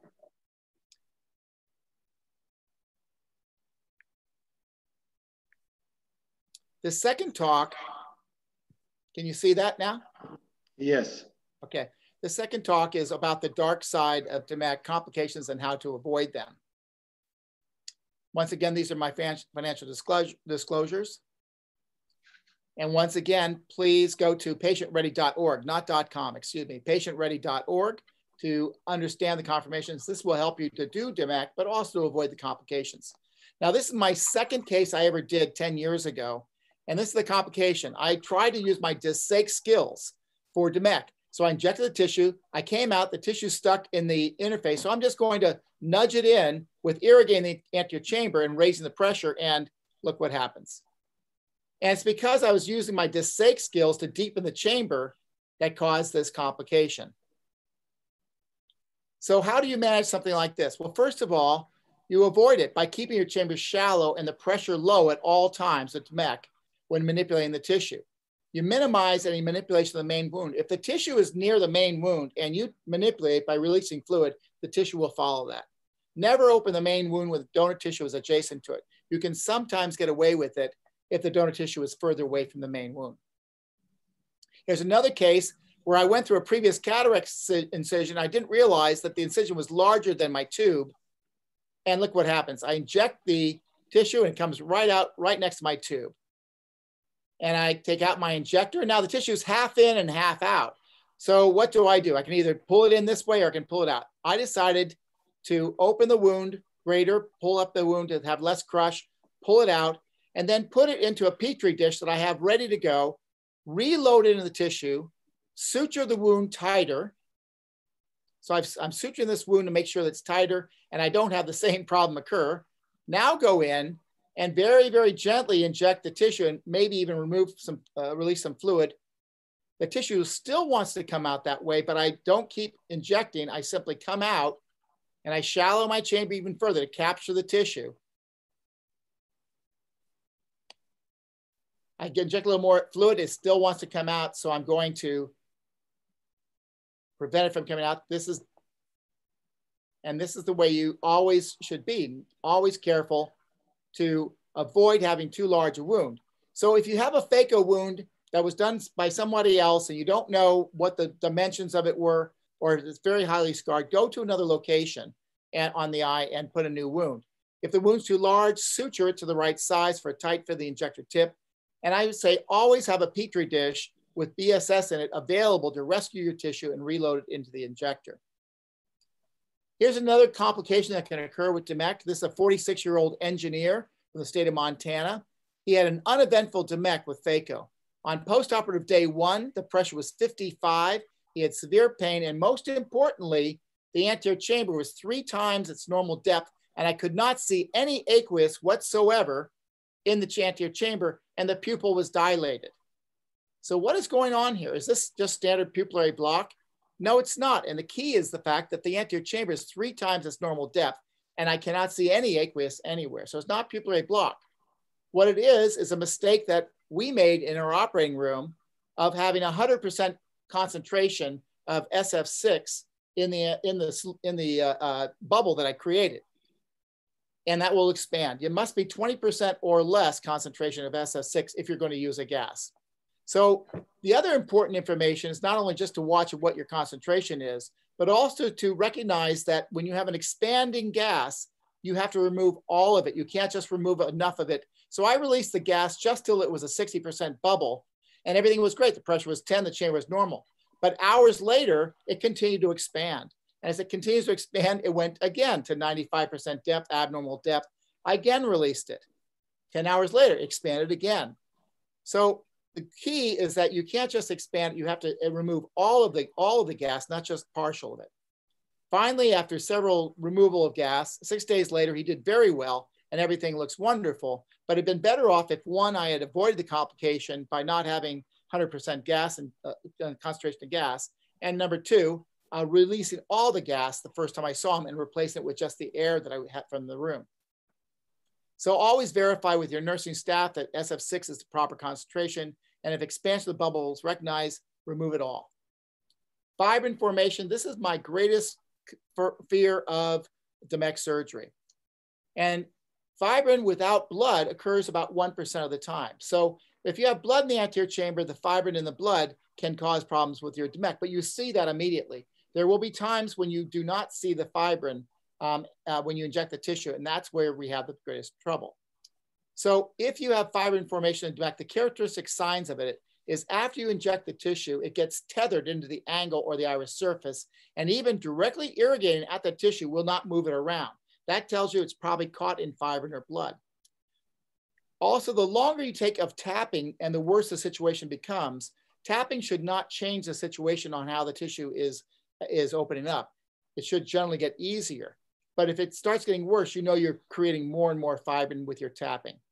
And soon the fibrin strands actually become visible with pigment on them, and then you know you're in deep trouble.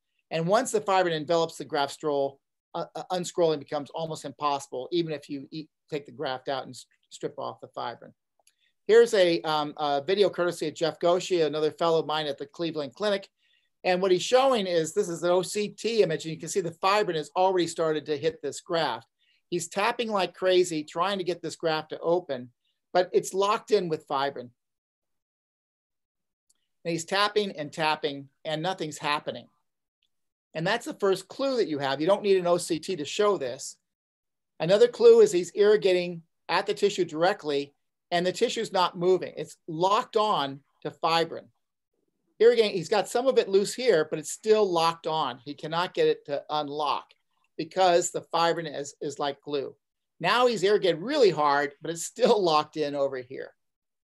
And even with sweeping, he's having a hard time getting it to unleash. And so he knows he's got fibrin in this area. These are the signs of fibrin. So what about fibrin in DMEC? The prevention is, as we said, after you strip your recipient desmase, I recommend that you fill the anterior chamber of the recipient with air and an elevated pressure while you go to retrieve your donor tissue. Because we do know that hypotony of the recipient can lead to bleeding from the angle and also fibrin formation. Before injecting the graft, we always do now a quick IA sweep of the anterior chamber to make sure there's no fibrin or blood or vitreous in the anterior chamber. So we know what's going on with the chamber before we inject the tissue. After we inject the tissue, get it out of the angle. As soon as you got that tissue inside the eye and you removed your injector, make sure that that angle is free of the tissue, because that's where most of your fibrin comes from, is from the angle. If your scroll is tethered to the iris surface during tapping, you should suspect fibrin. And if fibrin is suspected, put the tissue up on the posterior cornea, even if it's not completely unfolded. Get it up away from the iris surface, get it up away from the angle immediately, and then you can have maneuvers to unscroll it on the back surface cornea. Now, if you've had fibrin in the first eye, I would take for the second eye of that same patient, pre-treat the patient with topical NSAIDs and oral steroids the day before and the day of surgery. And this can help to reduce fibrin in the second eye of that same patient. And then finally, just the worst complication you can have with DMEC or with DSAIC or any of our lamellar procedures is infection. This is a patient, this is courtesy of Hide Yokogawa and Akira Kobayashi in Japan. They received a patient that was sent to them with all these colonies of Candida in the interface on a DSAIC graft. And the solution is not medical. I firmly believe that we should not be trying to treat these cases medically, because the risk of endophthalmitis, the risk of this going beyond to the limbus is too high. I would recommend simply do a penetrating keratoplasty, completely remove the graft and the tissue, and you'll get a penetrating keratoplasty, which is still a wonderful operation. And this patient did quite well. So I propose that we cure interface infections on EK by doing a penetrating keratoplasty rather than irrigating out or treating medically. In summary then, DMEC represents pure anatomic replacement surgery and unprecedented quality of vision for our patients. Like any surgery, there's a dark side. And certainly as DMEC becomes more commonplace, there'll be other opportunities for us to explore this dark side. So thank you, Charlie. Thank you, Nicholas. Thank you, Cindy. And thank you all for allowing me to be part of this great webinar. Wonderful presentation as usual. Thank you very much, Dr. Mark Terry. And now we're moving to Rajesh, the magician of India, regarding the DMEC surgery or the lamellar surgeries. Thank you, Hasan. After this wonderful presentation by Dr. Mark Terry, I'll share some challenging scenarios where we perform DMEC surgery. So the first case is a one-eyed patient who's post-TRAB and post-multiple trabeculectomy surgery and a AMAT glaucoma valve implant. And he presented to us with this kind of a clinical picture with a edematous cornea and a 360-degree peripheral anterior synechiae. So the options in a one-eyed patient to do a surgery, endothelial keratoplasty, seem to be the best option. But because of the peripheral anterior synechiae, even an ultra-thin DSEC graft may not be a great choice because of the recurrence of the high risk of recurrence of synechiae. So we went ahead, we did a synechial lysis, then we did the decimate stripping. You can see that pigmented decimate membrane that we have removed from the eye. When we tried to form the anterior chamber with air, we found that it was not possible to retain the air because of the upthrust. So we went ahead and did the single port core vitrectomy. We removed some of the anterior vitreous. After that, we found that we were able to keep the air bubble in the anterior chamber. We looked at the size of the ideal size of the graft that would fit. This came to about 7.25 millimeter. And we also trimmed the tube which was protruding into the eye. We washed out all the viscoelastic from the anterior chamber. We decided to do a pull-through technique of insertion because we knew that maybe maneuvering the graft in the anterior chamber would be difficult in this scenario. So we managed to put in our graft and unfold it. But the problem was once we unfolded it, by the time we unfolded, again, the pressure had built up, I think because of the misdirection of the fluid going into the vitreous cavity. So we again had to go back and remove a little bit of the fluid from the vitreous cavity, following which the space in the anterior chamber, deepened a bit, allowing us to maneuver the graft into the ideal position. And then we placed an air bubble and we completed the surgery. The peripheral part of the tube, we had to actually bring it down because otherwise the DMEC graft was not sitting in position. The tube was preventing that from happening. So it was the end of surgery. That's the early post-operative period where you can see that the cornea is beginning to clear quite a lot. And this is at 1 month when we saw the patient. You can see that his visual acuity improved to 20/30 and his pressures were well under control. And the anterior chamber depth was nearly normal and was maintained throughout the follow-up period without any recurrence of the synechiae. The second challenging scenario that we face is, which I think Dr. Baidoun is going to talk about it, quarter DMEC. This is especially if you're going to prepare your own tissues. And unlike what you get a pre-strip tissue or a patient-ready DMEC donor from the eye bank, when you're preparing your own tissue, yes, you can have tears. So this was a case where we had a tear where just about 40% of the tissue was available and the remaining 60% was lost. So we had already prepared the recipient cornea. We had stripped a nice large 9 millimeter area where we had removed the decimate. So we had no choice but to manage with this graft. And there was no S or an F stand that we had marked. So we stained the donor tissue for a little longer period to get a nice stain. And then we looked at the edge contour to see the way the edge was curling towards the cornea, that means towards the surgeon, and ensuring that it was in the right orientation. We managed to place the graft in the visual axis, and then we completed the surgery by putting an air bubble in the anterior chamber. We expected that the bare area of the stroma will have corneal edema, which was seen in the early post-operative period. The central part of the cornea was clearer and the peripheral part did have edema. And however, at 1 month later, when the patient came back for a follow-up, we were surprised to find that the entire cornea was clear, which was possibly because of the migration of cells from the DMEC donor graft to the bare area, and the patient had a good recovery of vision. This is another scenario where when you're trying to peel the graft, usually we try to keep a little bit of the trypan blue dye staining the BSS, because this helps us identify any tear that may be happening. Here you can see that we had a horseshoe tear. So we started dissecting, stripping the decimates from the opposite side, and we managed to complete the stripping. We stained the graft, and when we are loading the graft, we try to make sure that While inserting, we insert the intact part of the decimates first, and the tear, if it is present, it's on the following edge, not at the leading edge, because if it's at the leading edge, sometimes it may get stuck on the iris and you may find it difficult to flip over if required. So once it's inserted, we were able to open the graft. And you can see the F stamp there. So that indicates us that it's in the right orientation. And that's the tear you can see there. That's a large tear, which finally we were able to position centrally and then complete with a air bubble. That's how it looked in the post-operative period. Again, at 1 month, the tear did not affect the visual outcome in any way.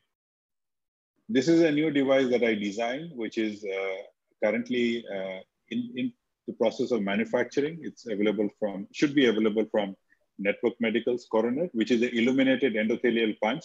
The advantage is that because of the retro illumination that you get from the LED lights, when you're stripping the decimates, your visualization of the edge of the decimates as it's being stripped is much better than when you're doing it on a refined block. So this can, even identify abnormal areas of adhesion. If you are having a pseudophakic tissue, especially at the main incision and the side ports, you can identify abnormal areas of adhesion. And if you do have a complication like a tear, that can be also be identified much sooner. So this we found that this speeds up your process of stripping the decimates. And at the same time, because of the improved visualization, maybe you can identify the complication much earlier and prevent the tear from becoming a large one. The other problem that you have is intraoperative bleeding. So this is one of my fellows when they were doing the DMAC surgery, everything seemed to be going fine.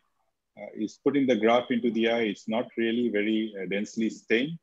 And he's trying to flip it over. And by the time he was tapping to open it up, and everything seemed, going smoothly. And we were relaxing, and I was just about to tell him that, okay, now you can place your air bubble below the graft, but he wanted to center it perfectly, and there was a small fold in the periphery, and you can see that suddenly from the inferior peripheral iridectomy, it started to bleed. And this possibly happened because the peribulbar anesthesia was starting to wear off, and the patient was experiencing pain. Patient was uncomfortable, so the blood pressure shot up.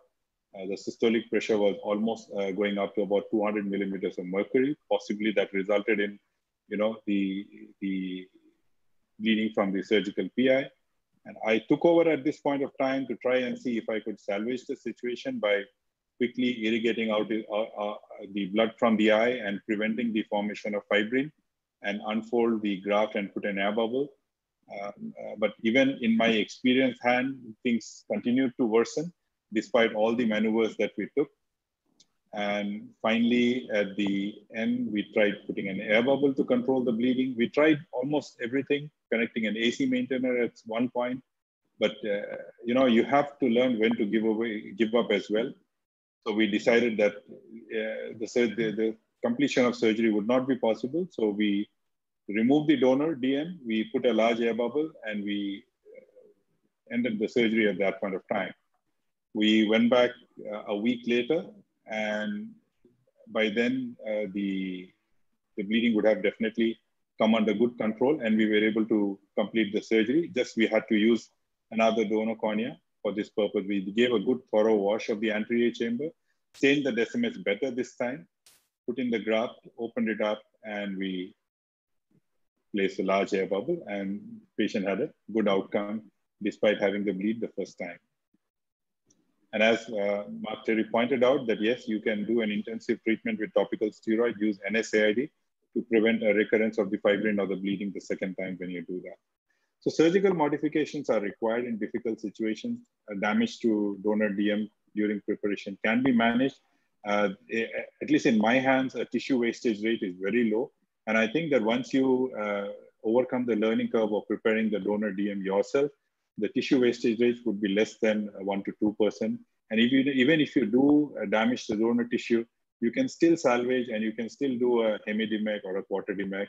And only thing is, yes, if you are going to, maybe you prepare the donor first, and depending on the size of the donor that you have, you can then strip the recipient bed accordingly, according to the size of the donor you have.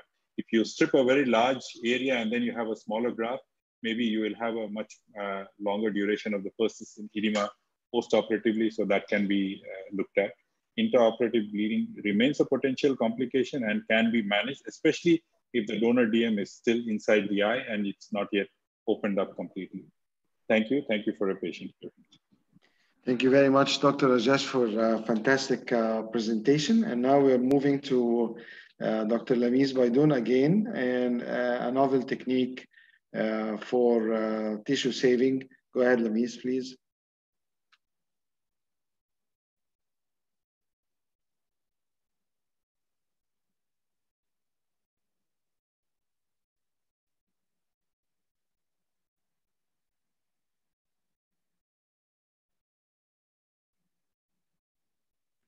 Okay, now you're hearing me, right?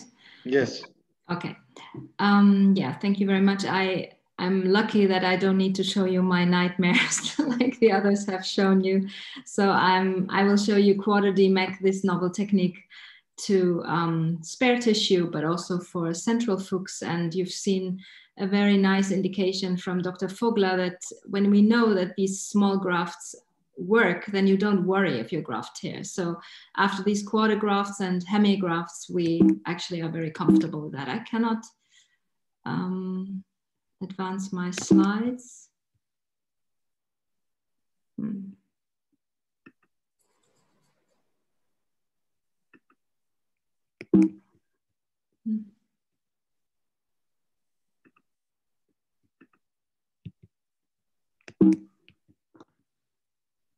Can you help me how to advance the slides? Click on a slide. I'm clicking on the slide. Oh, okay, good, thanks. Well, I've shown you this kind of picture already with the Bowman layer, and Gerrit Mellis also did the first DMEC surgery in 2006. I will show you the technique after standardizing it, how this is performed. And here you see the standardized technique, how we do it in Rotterdam. You saw the double roll. We inject the graft. We did before a decimeterexis under air, and now you see how we unfold it with the cannula on top of the cornea, and then put an air bubble, put a little bit of fluid to center the graft by making the air bubble a little bit smaller. And here you see how we move the graft. And there you've seen the techniques earlier also from our colleagues, which are used to unfold the graft.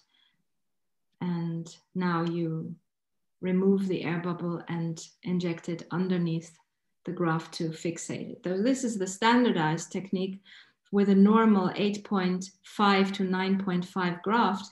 And with the technique I will show you now, you see that this can differ a little bit, but it mainly is similar. So we moved on with standardized standardized DMEC, which I said is an 8.5 to 9.5 graft. And we thought, why not using a same size graft, but cutting the donor in 2 halves? So there we came up with hemi-DMEC. And although DMEC, standard DMEC shows very good, fast and good outcomes with visual acuity, we noticed that with hemi-DMEC, this is similar, although we might have areas that have bare stroma, as you heard from Dr. Fogler, that might clear a little bit less quickly. So with the DMEC modifications that came up, and in 2016, we cut the hemi-DMEC graft in 2 halves. Here we had the thought of increasing tissue availability even more for endothelial tissue, and at the same time using it for a different kind of disease or especially kind disease. So quarter DMEC has the advantage that you put a graft in the center of the cornea where the cornea is edematous, and in comparison to decimeterexis only, you have a faster visual rehabilitation because of the faster corneal clearance. So like with DMEC, we know DMEC was invented because we wanted to selectively replace the tissue that was diseased.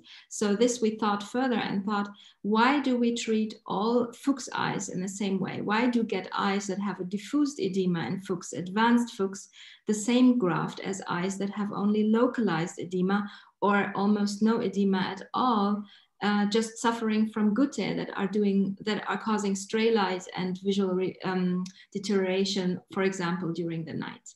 So this is why we thought of quarter DMEC.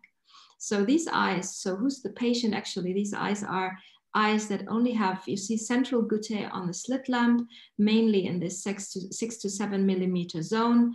And when you look at the specular microscopy, you may see that the central picture is really blurry and you cannot really make out any endothelial cells, but in the periphery, you still have nice cells. And as you again heard from Dr. Fogler, these cells migrate as well as the cells from the graft and can clear the cornea. So therefore, we thought, why not doing a smaller axis, remaining endothelial healthy cells in the periphery, and by inserting a smaller graft, you may have even less rejection, even though it's already quite low with DMEC. So the quarter DMEC surgery is actually the same way as with standard DMEC. After a decimeterexis, you inject the graft and you try to unfold it, center it, lift it, and put the air underneath and remove the air partially to have the graft fixated. But still there are some differences, and here I will show you a quarter DMEC surgery, and the video has been done by our colleague Philip Dockery. Thank you for this. I was doing the surgery here, and the difference between this surgery and the one after that is that here you have a pseudophakic eye, and the chamber is a little bit deeper. So you see I'm doing a smaller decimeterexis, and after that, you strip this decimus membrane. See you here, normally we do a 9 millimeter, but here I keep it a little bit smaller. So from here, it's a little bit oval. And then you strip the whole area. You keep the peripheral cells. We measured this, and we normally do the rexis under air to also dehydrate the cornea so that you have less edema. And here you see the central decimet is now all released. So now we do a 3 by 3 millimeter tunnel at 12 o'clock. Just the same way like with standard DMEC, we remove the decime.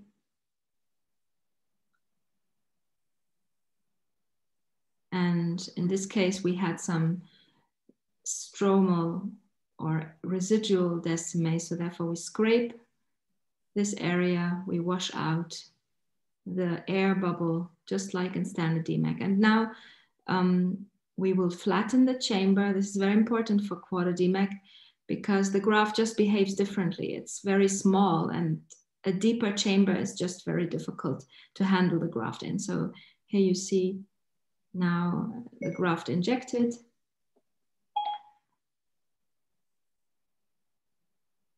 And from the maneuvers, you will realize it's a little bit more difficult to unfold it. You should remove all air bubbles that may interfere with your unfolding. So therefore I will remove them here. And then you see I try to tap on top, shallowing the chamber. Since we know that the round edge of the quarter DMEC sometimes delays with corneal clearance, you should make sure that the pupillary area is nicely centered by the quarter DMEC graft, so that not the central cornea remains edematous, rather peripheral areas remain edematous. See here, as soon as you have the graft, the chamber a little bit deeper again, it scrolls up again. So it's quite difficult to maneuver a quarter DMEC since it's a small graft. So here you see now it's unfolded, but still not positioned nicely. So you have to release the air again, trying to keep the chamber flat to be able to move your graft to where you want it. Maybe sometimes easier to secure the graft by having a little air bubble on top. And here it is almost centered. You see some areas are not unfolded. These will be unfolded after the air bubble is injected. What is difficult with these quarter DMEC grafts, you've seen that in a video of Mark Terry, that the graft often moves while you try to lift it. So sometimes you have to really be quick, and with a flat chamber, this is much easier. And here you see a case with a phakic eye, thanks to Sorsha Nidwal, who edited this video. No, this is still the same one. So this is the video of my colleague edited, Sorsha Nidwal. Thank you for this. So here I'm doing a phakic eye. You see it's much more straightforward because you don't have this deep chamber. Again, an oval, smaller decimetrexis of 6 to 7 millimeters. You have to be careful here, since it's phakic, to not manipulate too much over the lens area. The rexis is, the stripping is done. Then you do the incision. Make also sure that you don't go inside with your knife, since you have your lens there, so that you don't damage it. So this is the way how I do it. Normally I incise it from the periphery. And here you inject the quarter DMEC graft. I stay at the pupillary area, and this one is much more straightforward, just centering it and almost done. Dr. Lameez, sorry for interruption. We have a question from Dr. Abdulrahman Atalla. Yeah. It says, Dr. Baidoun, how do you prepare the hemi and the quarter DMEC grafts? Yes. I have actually hidden that slide. If you want me, I can show that to you after I finish this video. So this is just the lifting. And after you lift it, it's done. And in conclusion, this DMEC, quarter DMEC modification and also hemi DMEC actually is a feasible preparation and surgical technique. It may also be sufficient for eyes with Fuchs dystrophy, and if long-term outcomes, because visual outcome is actually very good, as well as good as in standard DMEC, then this may be a potential technique to quadruple the donor endothelial tissue. I thank you, and I will go out for a second to show you the preparation slide.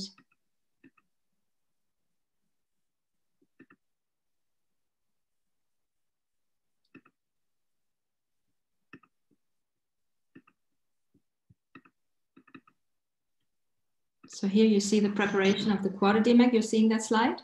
Mm-hmm. Okay, so it starts actually just like with the standard no-touch preparation technique.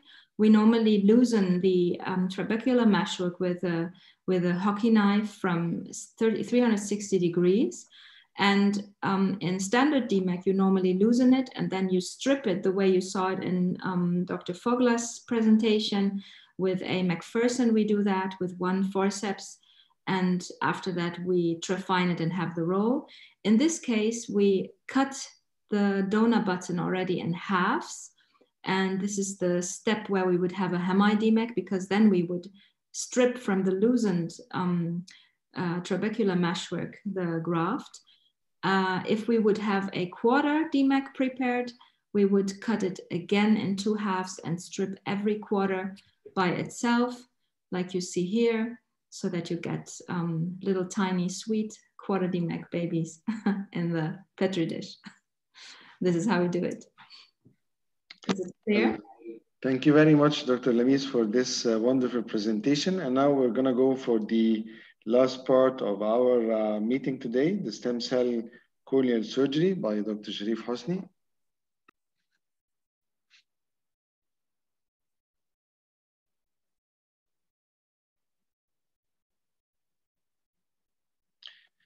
Dr. Sharif, would you please unmute yourself?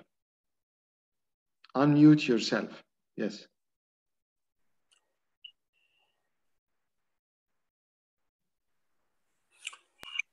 Is it clear now? Yes. Okay. Of course, all of us know the causes of limbal cell deficiency as congenital iridia, idiopathic conditions, chemical and thermal burns, iatrogenic surgery and contact lens use, and autoimmune cases as Stevens-Johnson syndrome and osteoporosis.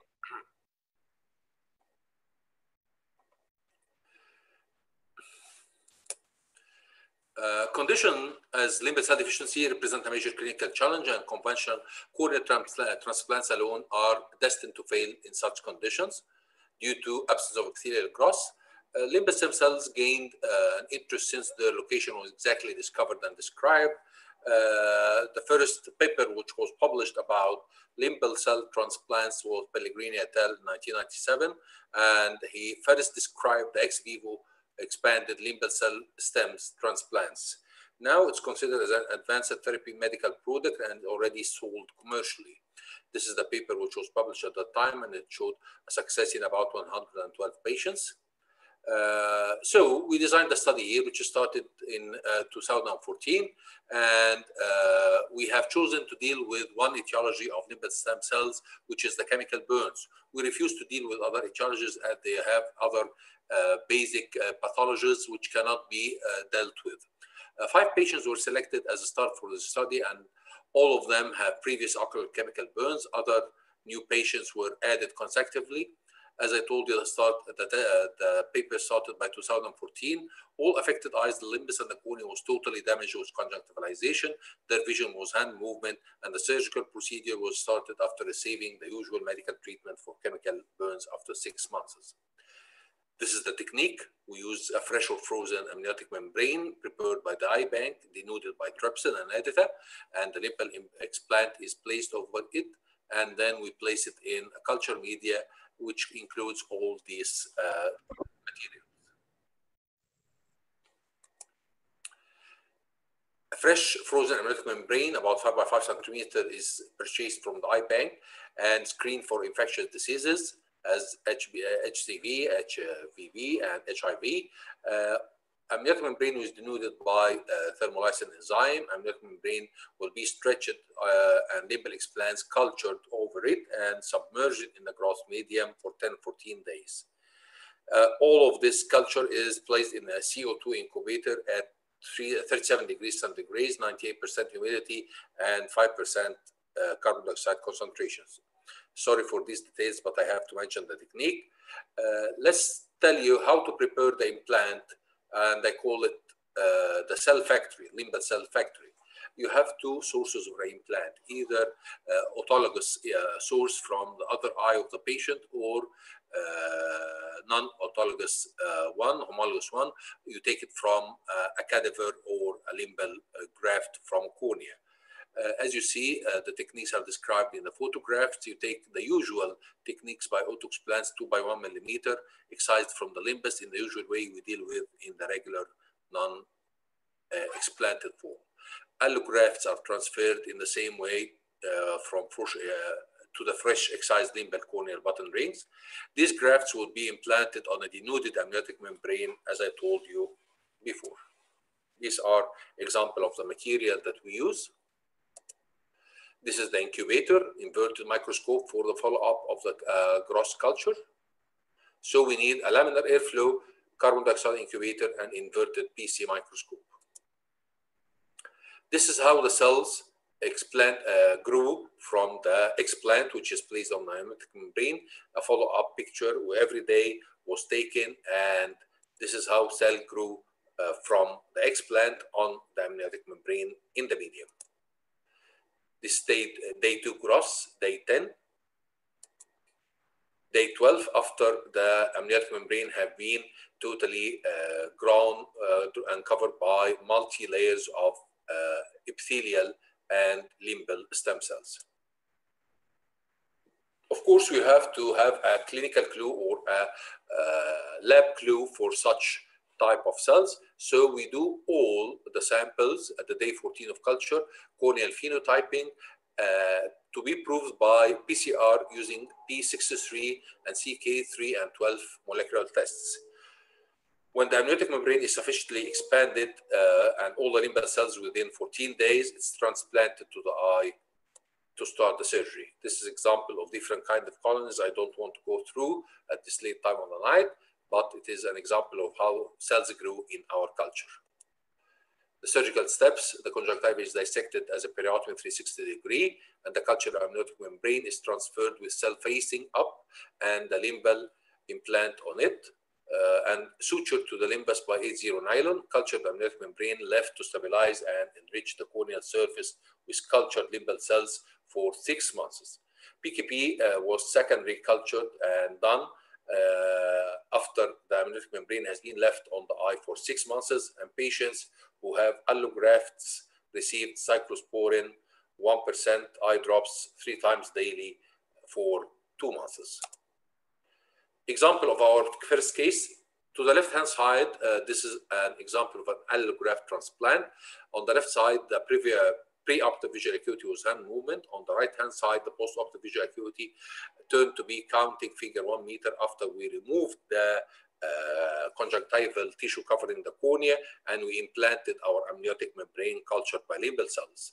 We leave this cornea for 6 months, and later on we do the patient penetrating keratoplasty, and the stem cells are covering and enriching the medium, and this is how it looked like after 6 months. We gained a visual acuity of 0.1.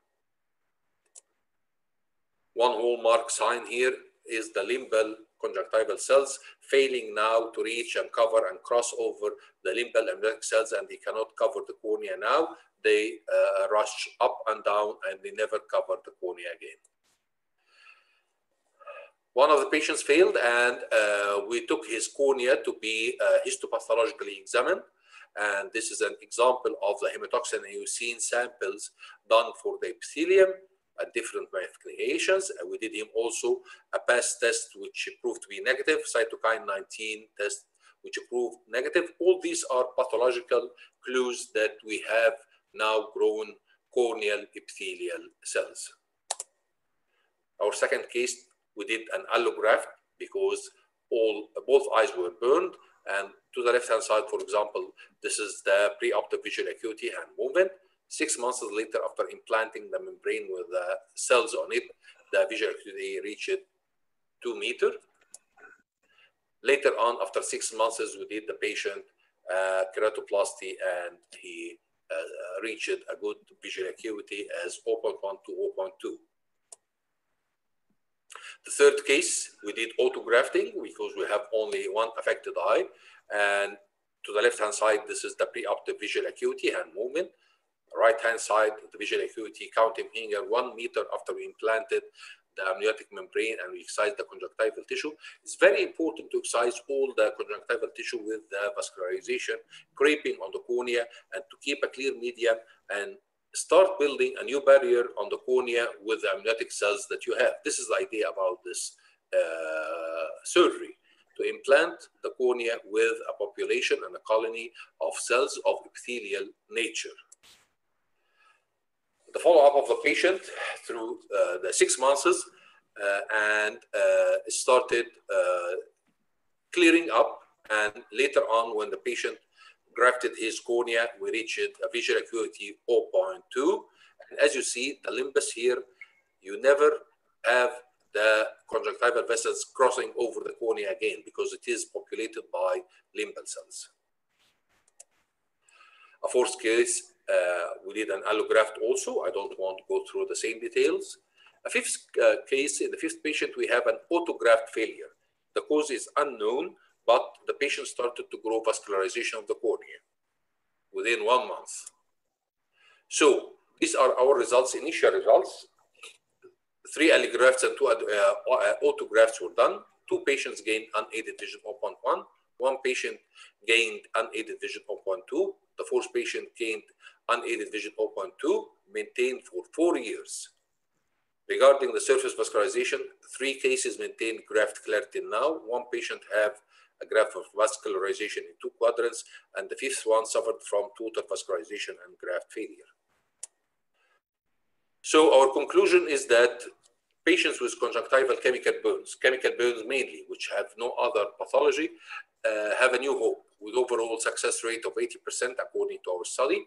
Ex vivo limbal cell implants are a good solution for restoring a new vascular cornea and ready to receive a corneal implant.